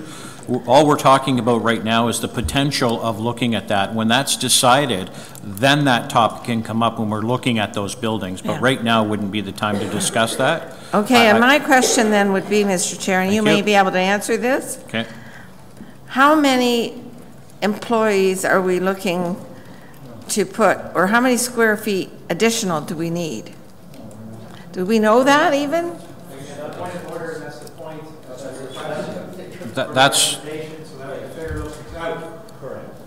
And that's why I just said to you, those are questions that come up. If in time we decide to do that, that would be something that would be brought up in that line of questioning when you do your scope.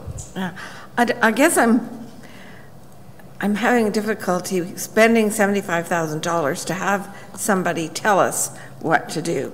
We're the ones that, and the staff are the ones that use the facilities day to day. And why can't we strike a committee and do it ourselves? I mean, do we have to have someone come from Toronto and tell us what to do? Councillor Pierce. Thank you, Mr. Chair. Through you, first of all, who's to say that they're going to come from Toronto, but that's a moot point. Let's think of how much money that we've spent in this building alone, moving walls around, adding people in, shifting things around, adding people in. This has to be done. This is a good news story. We are getting too big. We are getting bigger than what the building is. Multiple buildings are. We're expanding as a county, which is a good thing. Would it be nice to have everybody all under one floor? Absolutely. The reality of it is probably not going to happen. I think this is going to be money well spent. It will take a look at all the different options out there, what fits the best, and give us what we need long term. Not 6 months down the road we have to shift again, 6 months down the road we have to shift again. That to me is spending more money. Think of the money in this term of council that's been spent on this building to try and accommodate. This must be done, and I'm all for either option 2 or 3. Thank you, Councillor Pierce. Mayor Eddy, would you like to withdraw? Go back to the initial request. The request is simply to decide on this study that we have. I'm sure it has been to council yet, it's in the report coming to council. But I don't want to see that space ignored. Absolutely. Easily. Yeah. Because the study hasn't done, the report, sorry, isn't done. Yes. So there should be a report deciding whether the county wishes to use, because there is considerable space there, you know. There's even parking spaces. Absolutely. But then it has to be decided if the county is willing to look at something or a recommendation, that that be included along with other. Otherwise, it's shunted aside. That's what my concern is. Thank you. Councillor Pierce? Mr. Chair, thank you. I'd be willing to put forth option 2, and then that takes care of all that. Councillor Boma? Can we first deal with the motion to defer? I'm trying to deal with that now, yes. Thank you. Mayor Eddy, would you like to withdraw that motion to defer, or would you like us to vote on that? I would like to consider. Okay, there is a motion on the floor to defer one cycle. All in favor? I don't have a seconder for that yet. Yes, Sorry. we did have a seconder, Councillor Simons. Yeah. Sorry, Heather. That's fine. Okay, we'll ask the question again. Motion to defer. Opposed? Motion's defeated. And Councillor Boma, you'll second? And then if I could speak to it. Please go ahead. The point of this is to look at our options. So I think to preemptively choose one is too early. So let's wait for the report. So I will vote against this motion. Thank you, Councillor. Any other questions or comments? Seeing none, item number 2. All in favor?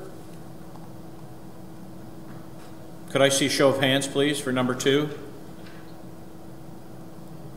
Opposed? Motion's carried. Thank you.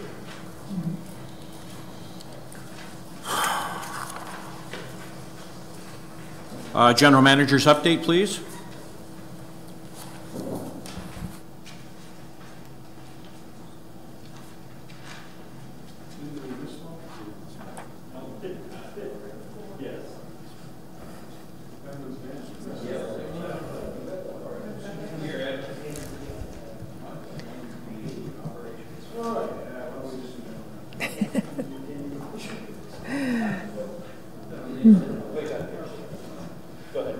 So through you, Mr. Chair, you probably all noticed that the report for the interim tax bill was pulled, and I just wanted to explain that we pulled that because it was written how it's been written in the past, which is so that the first tax levy bills would be based on last year's actual taxes that were billed.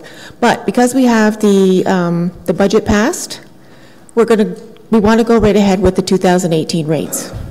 So that's why we pulled that. And also related to taxes, the new tax legislation allows us to now send out tax bills via email. So I just wanted to let you know that our software, VailTech, has developed a module that will allow us to do that. So we're in the process of trying to figure out the best way to contact taxpayers to get that information back so we can send them out via email.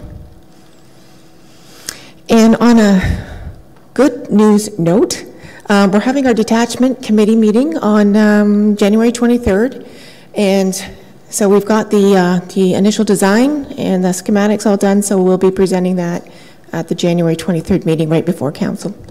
And then we'll bring it to council in February so everyone can see what it's going to look like. Okay? Any questions? Councilor Miller, please. Thank you, Mr. Chair. Through to Robin. And this is related to one of our Friday handouts. If somebody doesn't pay their taxes, they're in tax arrears, was that a 3-year process and is now a 2-year process? Did I read that correctly? That's correct. Okay.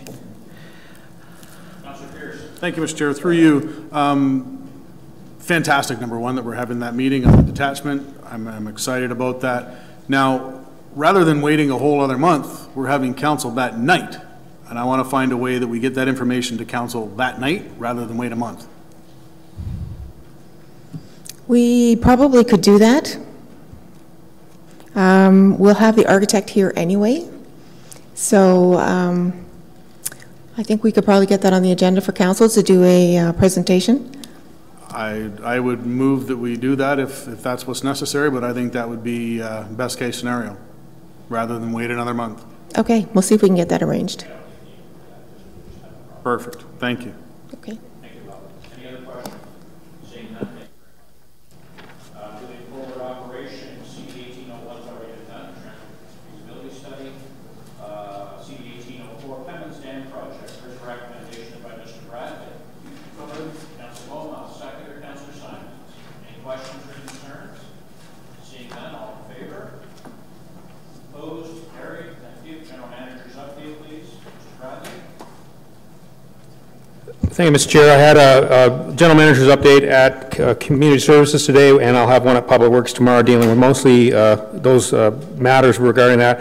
I will say that my friends at MTerra Waste Management will be at Public Works Committee tomorrow morning, and they will be doing a presentation to provide a status update to committee on our ongoing challenges with the collection contract.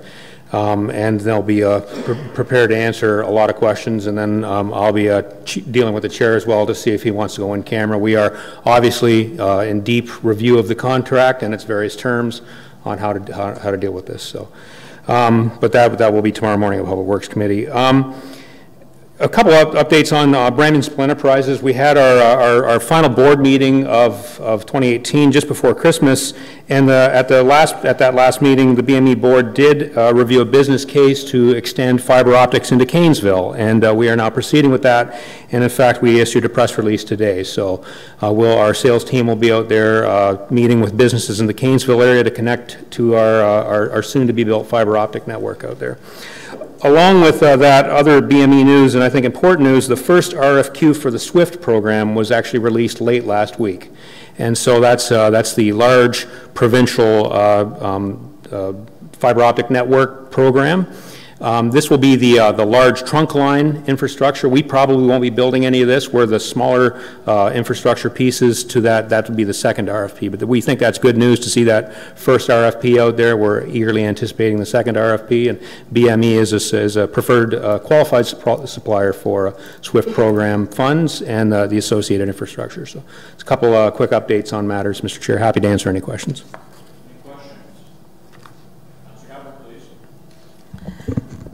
Thank you, Mr. Chairman.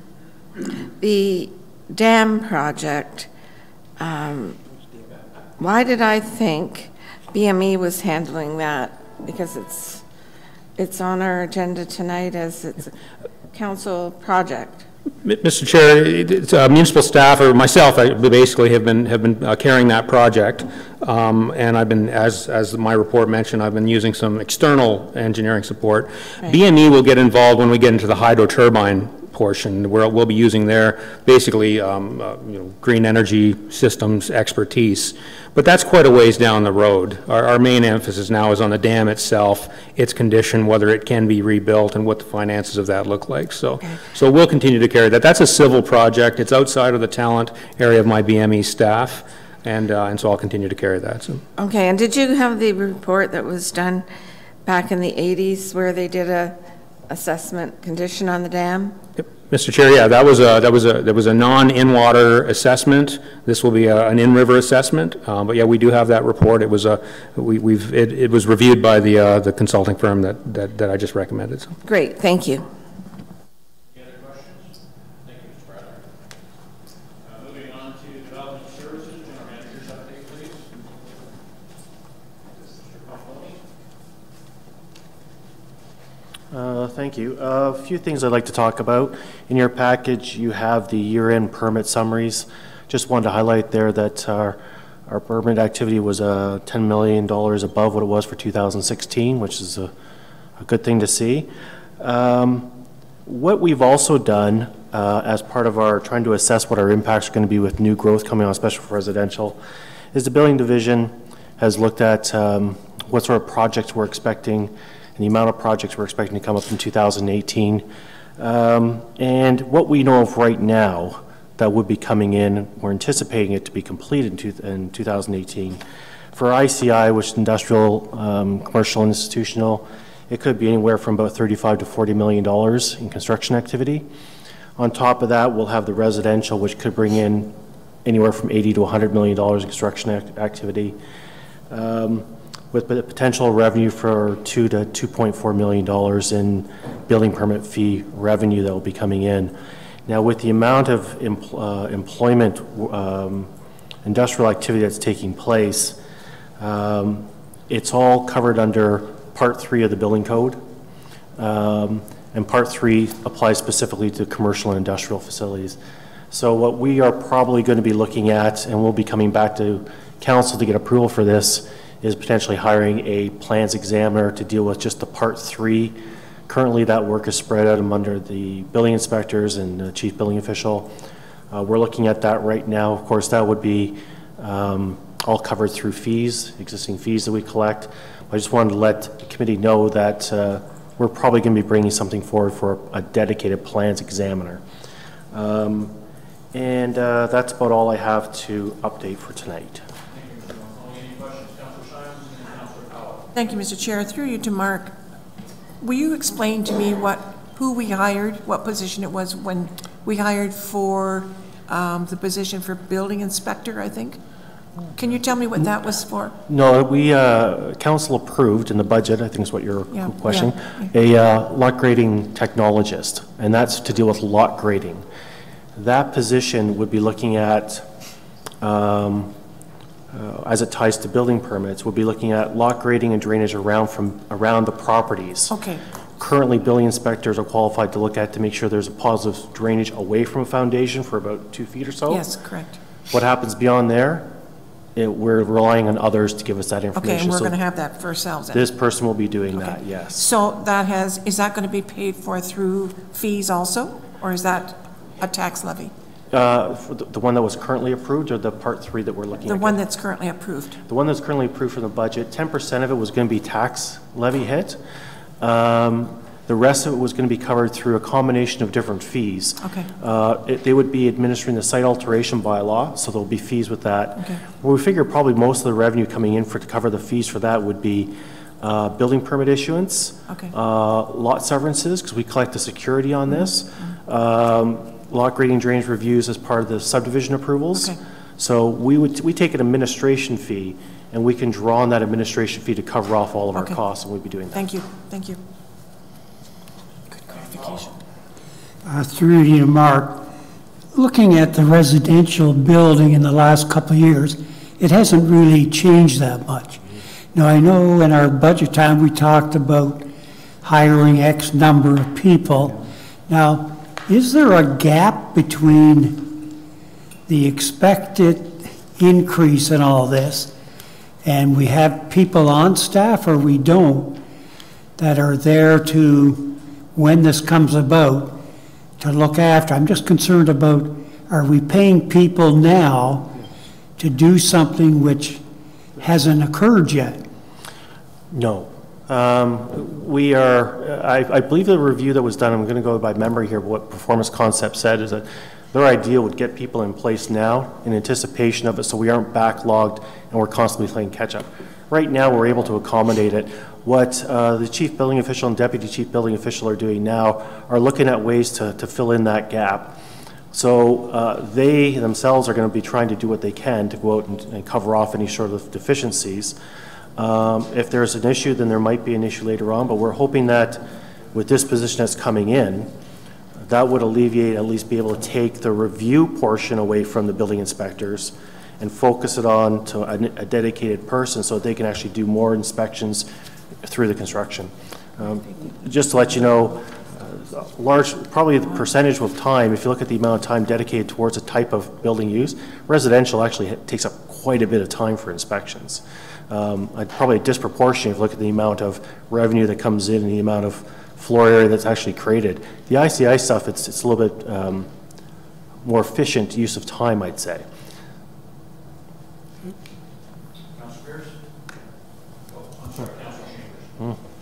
Just through you, Mr. Chairman, on a totally different matter, and we talked a little bit about it tonight, our planning documents as they currently exist are totally silent on recreational marijuana.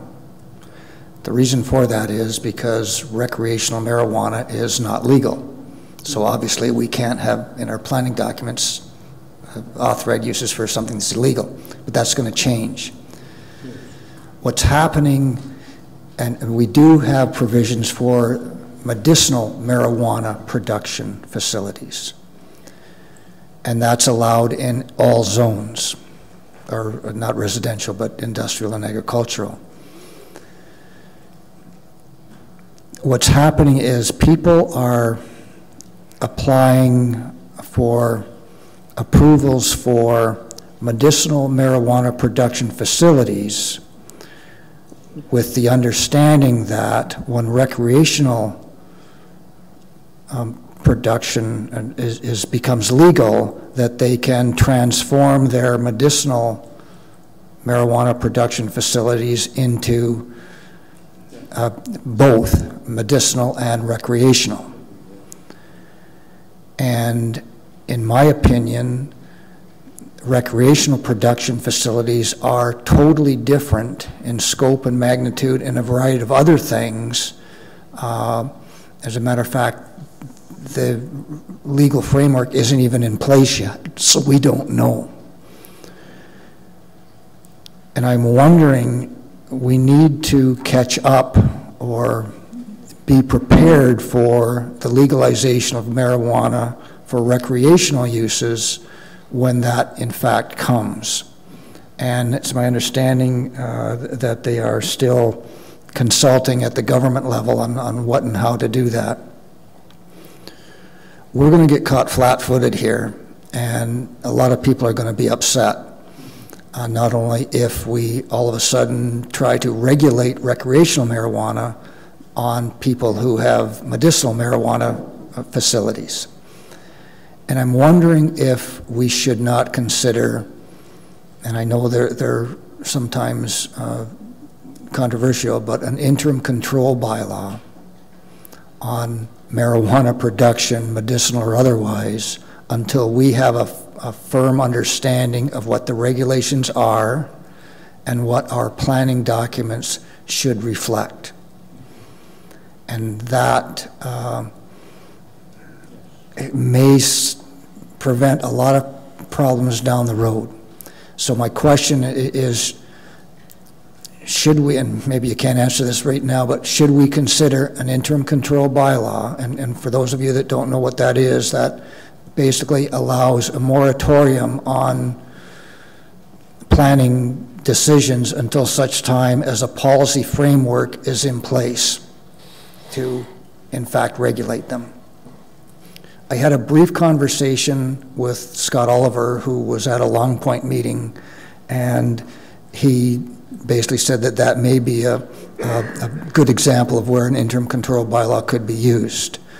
And we spoke briefly about recreational versus medicinal marijuana, and just like everybody else, we're not sure what recreational marijuana production is going to encompass.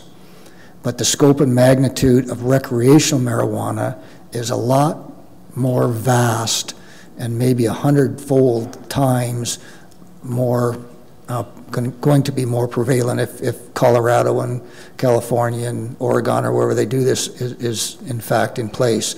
In other words, what I'm saying is a medicinal marijuana production facility may be small, compact, quite unobtrusive.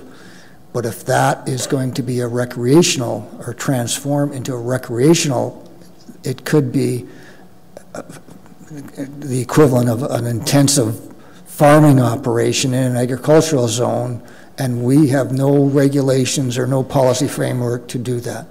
So I'm suggesting that perhaps you can investigate whether an interim control bylaw is an appropriate course of action and what impact that has on the applications that are currently in front of us, both in terms of recognizing the impact on the neighborhood and recognizing the impact on someone who is investing perhaps millions on a medicinal marijuana facility, with the understanding that as soon as recreational is legal, it can become a recreational. Sure, if I can try to talk to that, so I'll see what I can do. Interim control bylaws, yeah, we've had just very brief conversation if that's an option that's available. Interim control bylaws are good for a year, but there's sort of an expectation that you're doing it and you're going to study it.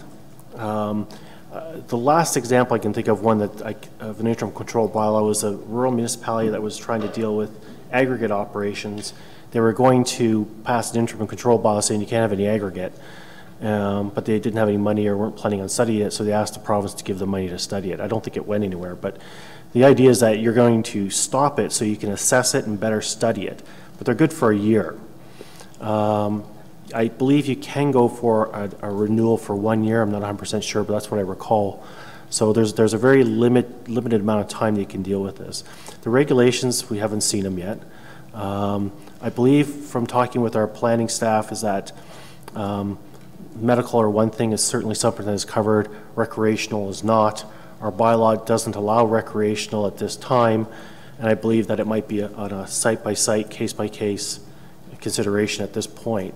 But I'd say that if we're looking at doing that, we can certainly bring it back to, I'd say, later in the spring, where we're getting closer to the deadline for the expectation time for medical or recreational to be brought in.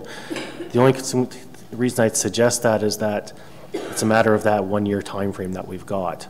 We want to make sure we're studied. Unless council would like to have it come in sooner rather than later, we could do that as well. If I could just, and I don't mean to rag the puck here, and I know we all want to leave, but with regard to an application that is an application for medicinal marijuana, I I really have a feeling that they are assuming that that will automatically transform to recreational production facility. And if we are going to regulate recreational marijuana facilities and medicinal marijuana facilities in a different manner, in terms of perhaps where they can be located, then those people that are applying for medicinal marijuana applications should be aware of that. Because that can, if you're going to invest $5 million in a facility with the expectation that it's going to become this, and the municipality says, hold on, that's what I'm concerned about. And actually, in the former township of Burford, we did use an interim control bylaw, and just for anybody's information, on fish farming, which was not allowed anywhere in our municipality. And we had a few farmers that would have a couple tanks and produce rainbow trout, and everything was all the greater. But then we had someone come along that wanted to dig 4 10-acre ponds to raise fish in outside of Burford, which was going to impact the aquifer. So you have a 40-acre pond fish farm as opposed to a 10, a tank. And we were caught flat-footed because we didn't have any regulations for fish farming, and they were allowed anywhere. So that's what we did. We went into an interim control bylaw, which moratorialized the, if that's a word, fish farming until we studied it and figured out what we wanted to do so that people could be regulated. And it wasn't pretty. It was actually, a matter of fact, quite ugly with Ontario Municipal Board of Appeals. And so but I'm thinking that this might be the opportunity or the course of action. Sure, and if I may respond, I think it might be appropriate to get at least something in front of the committee, which would be at least a legal opinion, because I'm curious myself, is that does medical marijuana, can it automatically revert to recreational marijuana? Because the question I'd have in my mind is that growing of a crop is growing of a crop. If you grow marijuana, and if it's going to be used for medicinal or recreational, is there a difference? The real difference might be on who it's actually being sold to and the outlets where it's being distributed and sold to. It could be that that is the only difference between the two. I don't know. But I'd be curious to find out if that is the only difference. So maybe what we could do is consult with our solicitor. I believe this work is already being reviewed elsewhere. I know that staff are already having discussions internally. We certainly have discussed the idea of potential of the use of an interim control bylaw. So I think it'd be worth at least talking to our solicitor about that and coming back to the committee with an opinion on it. Councillor Bowman, then Councillor Simons, then Councillor Gatward. Yeah, if I may through you, Mr. Chair, this conversation feels somewhat similar to when we were talking about retail outlets. Yes. And staff at the time said that wasn't necessary. They were prohibited in our bylaw. But then I think it was the next council meeting, we had a bylaw before us to prohibit. And I don't see it as a bad idea to prohibit the growing of recreational marijuana until such time as we get clarity on the law, so that everyone's clear on where we stand on that, so that we don't get anyone going preemptive on us for the same reason as we prohibited until present day retail outlets in the county of Brant. Sorry, if I may respond, I think the preemptive part was that was for clarity. The updated bylaw was for just provide clarity and certainty to it, which followed interpretations.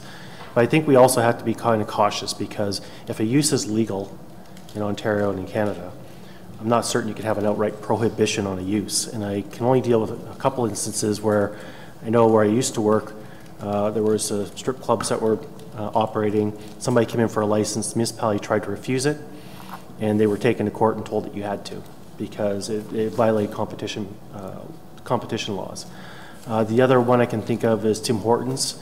They had I believe it was Ottawa, was trying to shut down drive-thrus and said you couldn't have any drive-thrus. Tim Hortons took them to the Supreme Court of Canada, and they lost. Ottawa lost, because it was a legal use. So an outright prohibition of a use is something you may not, where you have to kind of get a legal opinion to determine whether you can or not, which is why I think a legal opinion would be very helpful. Councillor Simons. Thank you, Mr. Chair. Just a couple things. When we did the tour at the medicinal plant in Paris, I recall him saying that there is quite a difference between the growing procedures for medicinal because of the medical end of it. Recreational, I don't know. My question is, though, do we need a separate bylaw when they start growing recreational? Will there have to be a separate bylaw in order to get that passed to make it legal? Or can they follow through under the original bylaw of the medicinal and not come to us whatsoever? Well, we aren't the licensing authority. No, I understand that. So all we can do is with the land use. The land use. So, and I think that that's where Councillor Chambers is asking, is that we need to understand where our boundaries are on this. Really, what are our abilities and powers under the legislation that allow municipalities to control land use? And I'd say I don't really know. So I guess what I'm trying to get at is we have already sold a piece of land for medicinal close to residences. And could we be in kind of jeopardy for that eventually down the road? Well, I don't know what the setbacks would be. In Ontario, we have guidelines which are called D6 guidelines. And D6 guidelines deal with sensitive land uses and separation between sensitive land use and industrial use.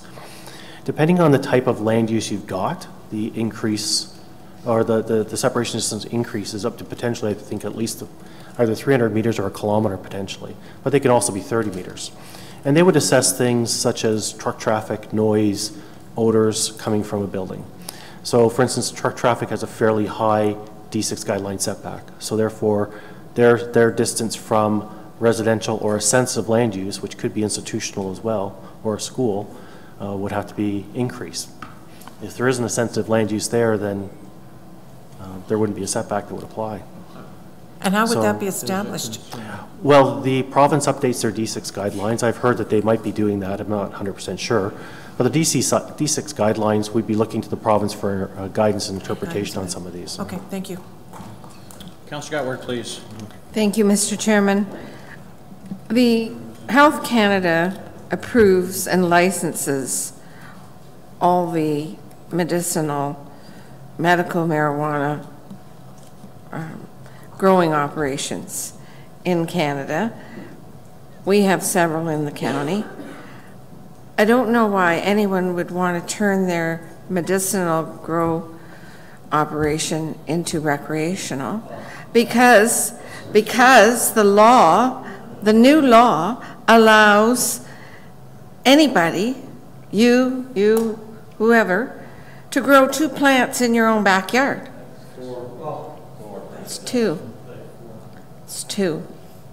Let's not fade, please. We can agree to disagree on that. And they can only be 4 feet tall. So maybe that's where the 4 is coming from.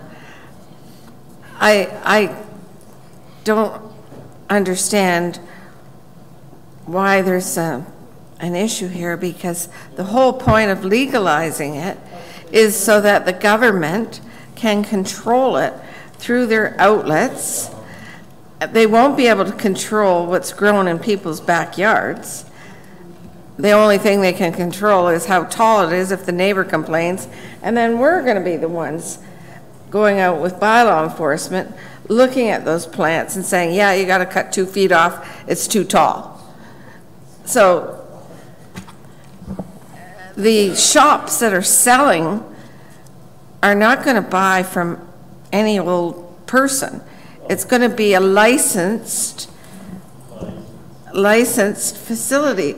It's going to be controlled by the province for the federal government. That's my understanding on how it's supposed to work. Thank you. Councillor Boma, please. Just for your information, the adopted legislation is 4 plants, and the 1 meter height restriction has been dropped. And I know greenhouse growers are quite interested in this, because I was talking to a friend of mine who is, and I can, with a single piece of paper, delegate my 4 plants to a greenhouse. And so this is something that we have to get a handle on, because, and then he only has to get 20 people, and any greenhouse can grow 80 plants. And so it is definitely bears further investigation. So that's already in the legislation? We're getting a bit off topic here. Mr. Pomponi, do we have any direct questions for Mr. Pomponi?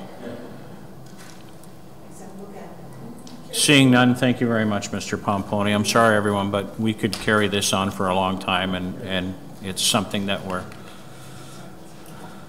Okay, moving along to Economic Development Strategic Investment. General Manager's update, please. Please don't bring up marijuana plants if you don't mind. Thank you, Mr. Chair. No, that's not on my list. I just have a few quick updates. A big initiative for 2018 for our team is going to be embarking on an economic development strategy. So we're hoping to get the RFP out by the end of this month. So I'll keep you posted on that.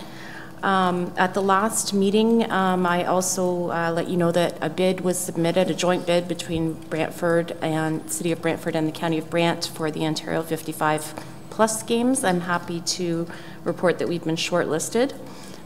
If you haven't heard, I believe a memo went out, but we got that news on mid-December, December 13th, and staff worked quite diligently over the holidays and have put together a tour with ministry representatives, which will be happening on Thursday. So we should get news quite soon on that, on the outcome, but they've worked really hard to put this together in a really short period of time with the holidays, so they've done a great job on that. The employment land strategy is also something that's been on our agenda, looking at the volume of employment land that we have and keeping that supply coming in the pipeline and where our designations are going to go. We got news from the province finally that their methodology has been released, and they're holding an information session again this Thursday, January the 11th, and we will have staff attending that session, and hopefully we'll have more information at that point on how we can move forward with phase 2 of that study. Thank you. Any questions?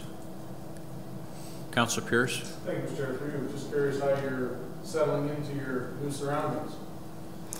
Through you, Mr. Chair. Very good. I think we've got all our furniture now. Everybody really likes the space, and it's working really well with having CoLab there. Again, we've been looking at doing a lot more work with them on workshops and business resources and whatnot. So, so far so good. It's very good space. And just a little advice about the office. The red chairs are very comfortable. Don't sit there too long. You'll fall asleep. Any other questions? Thank you, Rob. Allison, thank you. Moving along, there is no communications, matters referred by council. There is a one item, other business for Councillor Simons, please. Other business? We're at that already. Okay, thank you, Mr. Chair. I really don't want to bring this up, but I am going to bring it up because it pertains to me. And I would just like to read this if I may. This is after reading the information sent to all councillors from Councillor Carty regarding the committee of meeting for the Baucus Centre. We all know the Baucus Centre Committee is a committee of council, and we have topics at that meeting exactly the same as everyone else at a committee meeting. Lots of verbal talk, lots of talk that doesn't go any further than that table. The criticism demonstrated in this material was very critical of the committee. Concrete criticism could be advantageous when the total committee is addressed and able to respond, which in this case did not happen. I find it strange how Councillor Carty was able to draw conclusions in regards to his comments as he attended the meeting for approximately 1/2 hour. Normal and correct procedure would be for Councillor Carty to bring his concerns to the committee in question, address them, and give the members an opportunity to respond. I'm hoping this occurrence does not continue in this manner in the future, and after a majority vote has been established at a council, all council members would accept the vote and move on. Thank you. Well, thank you, Councillor Simons, and I'd like to respond to that if I could. I had actually been to 3 meetings, and the first meeting I stayed for approximately an hour and a half, and the second meeting I was there for about 45 minutes to an hour. But that aside, it doesn't take a rocket scientist a lot to figure out. It's been taken over a year, and you still haven't got a business plan. That's a concern for this council, from my opinion, and I'll tell you why. You don't have a business plan, exactly like your person who sat in Mr. Miller's chair said, well, we have to come back in 2018 to that person. We have to come back in 2018 to that person. The simple reason is, if you don't have a business plan to show someone who is willing to give money, they're not going to give you money. So don't be putting the cart in front of your horse. I've done over 200 business plans myself. Don't put the cart in front of your horse trying to get money from people who aren't going to give you money if you don't have a business plan. And that's my major concern to that committee. And if anybody else who's had a business background had sat in that meeting, they would say the same thing. You have no business plan. May I respond to your comments? Absolutely. Mr. Chair, if you have these concerns, why would you not address them to the people addressing at the table? Why would you not address them? Why are you addressing the council who never attends the meetings?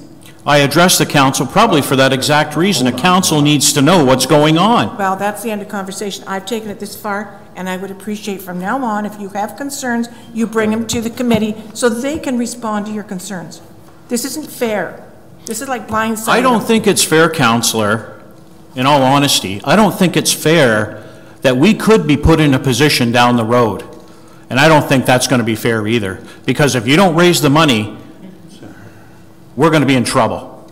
Bottom line, we're going to be in trouble. But who said we're not going to sell the, we're not going to raise the money? It's been a year and a half. You strike when the iron's hot, and you never struck when the iron was hot. Councillor Pierce. So, thank you, Mr. Chair. Through you, first of all, clarification, Councillor Weed has attended many of the meetings, so there are other councillors that go there too. But I must admit, when I read this email, I was a little put off by it too. Number one, we do have a business plan. There was much, excuse me, I have the floor right now, so you can shake your head all you want, Mr. Chair. I will. If that's the way you want to play it, that's fine.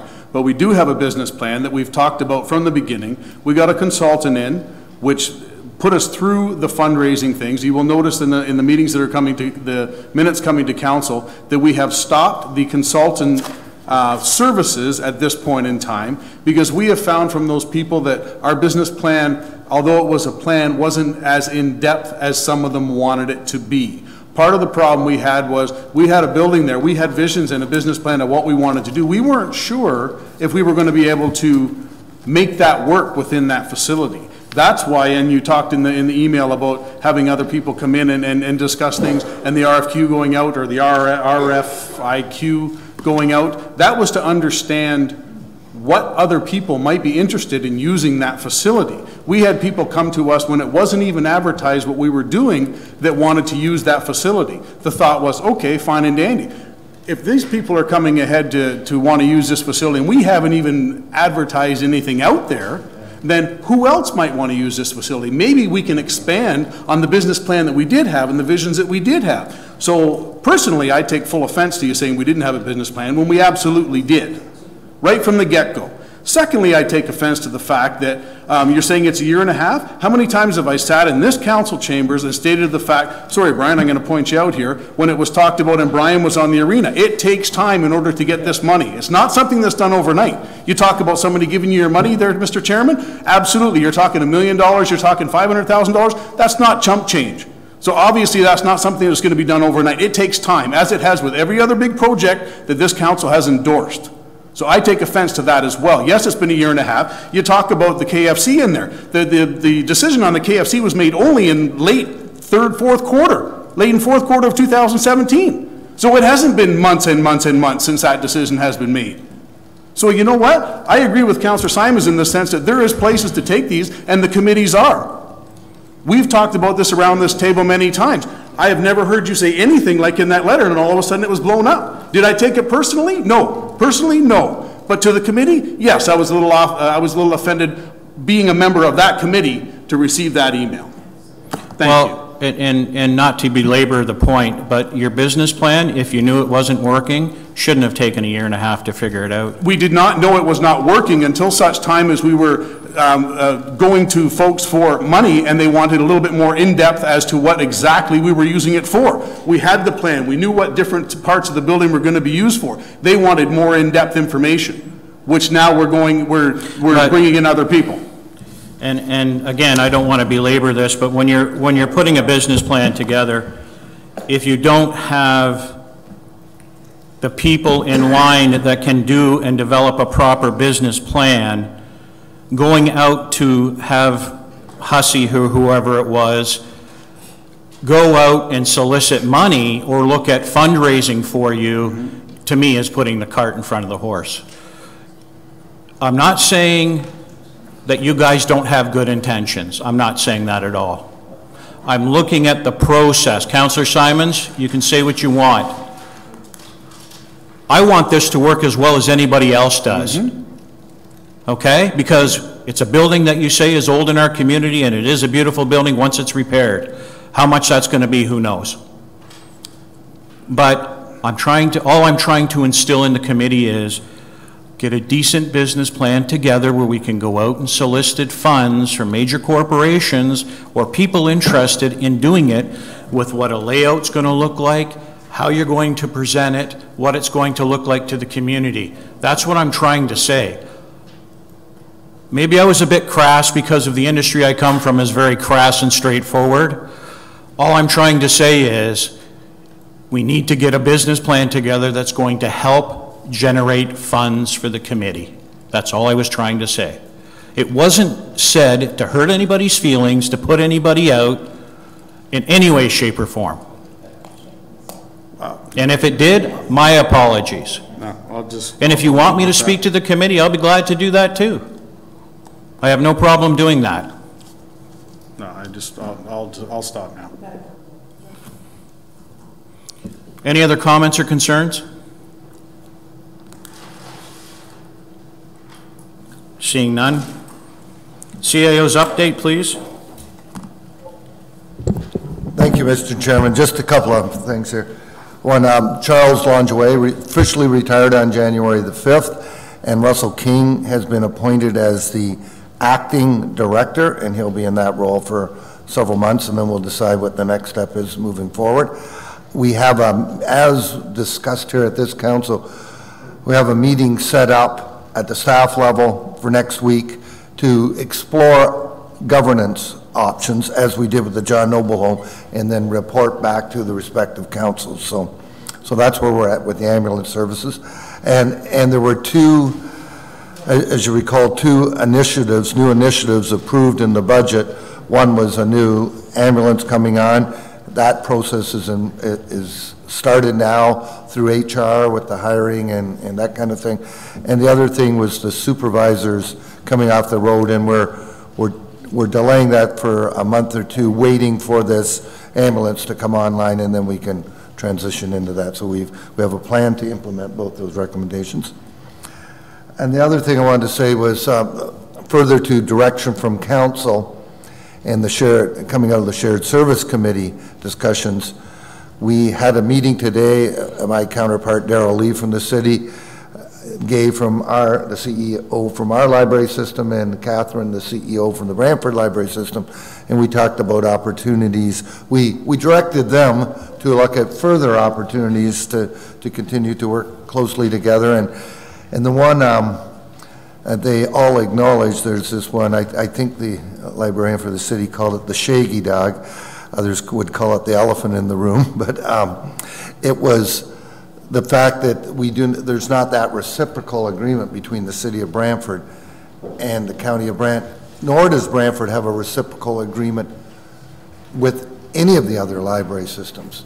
And Catherine said and everybody's acknowledged that that's not the norm across the province. So we're going to look at that again, and hopefully we get some further positive shared service initiatives in that service area. So that was it, Mr. Chairman. Thank you, CEO Emerson. Any questions? Councillor Coleman. Thank you, Mr. Chair. I don't want to go back on what was just discussed here a minute ago about the Pocket Center, but I think there is some issues.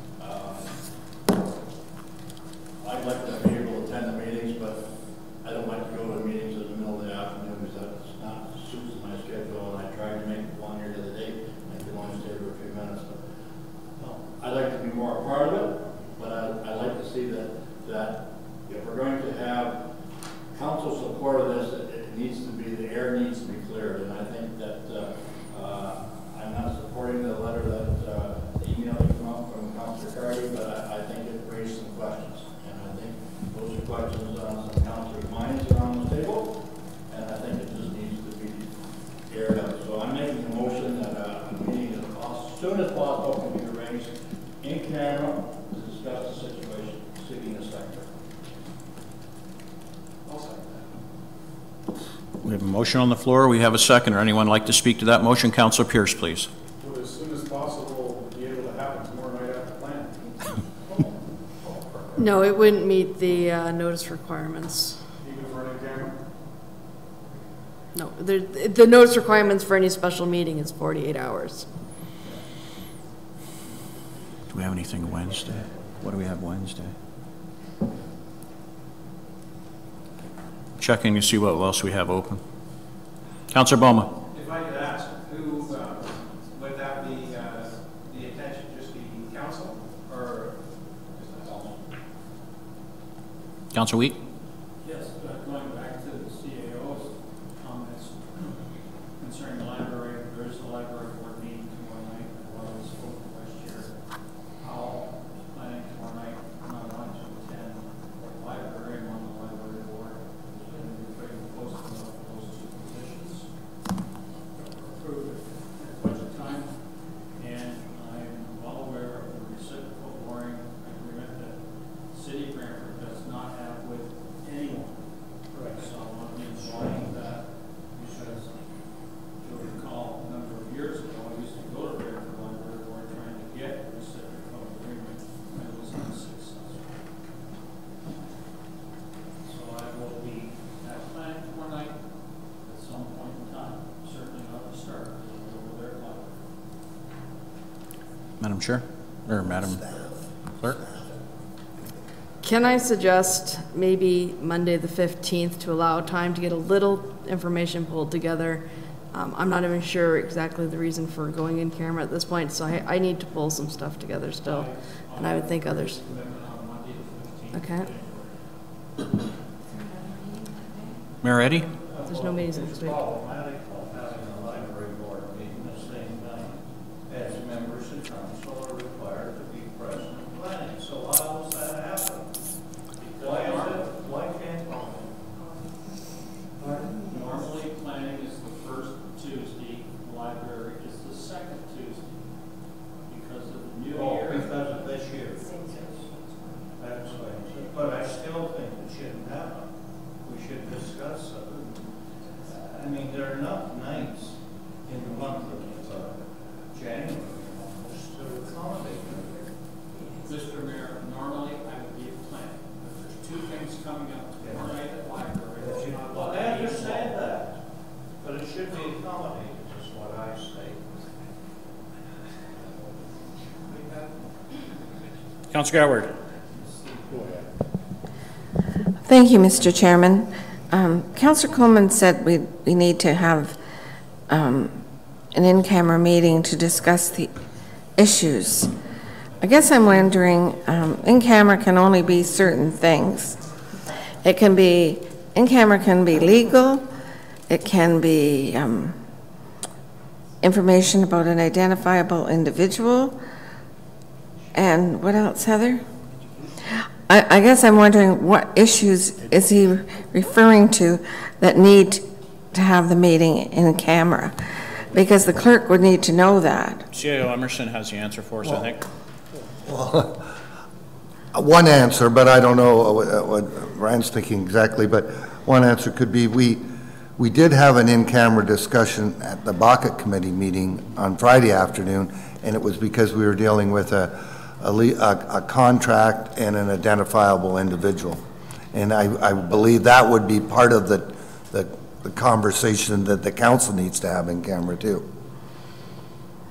And why I mean, if you want a reason to go in camera, that's certainly a part of the.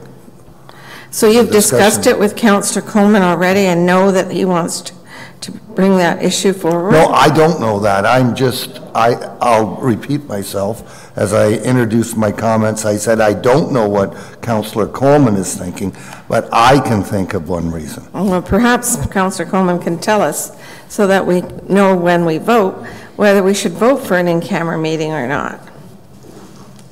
Councillor Coleman, Coleman can speak for himself. And that is, we need an education session and a frank discussion on the whole damn project. Simple as that. Can't be any plainer.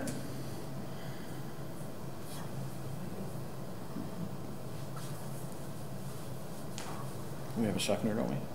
Yes. Everybody knows the motion? All in favor? Opposed? Madam Clerk? Motion's carried.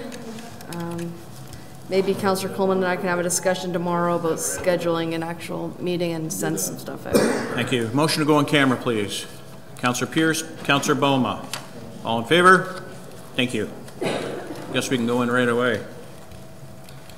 Oh, maybe we can't. Move to adjourn. Councillor Pierce.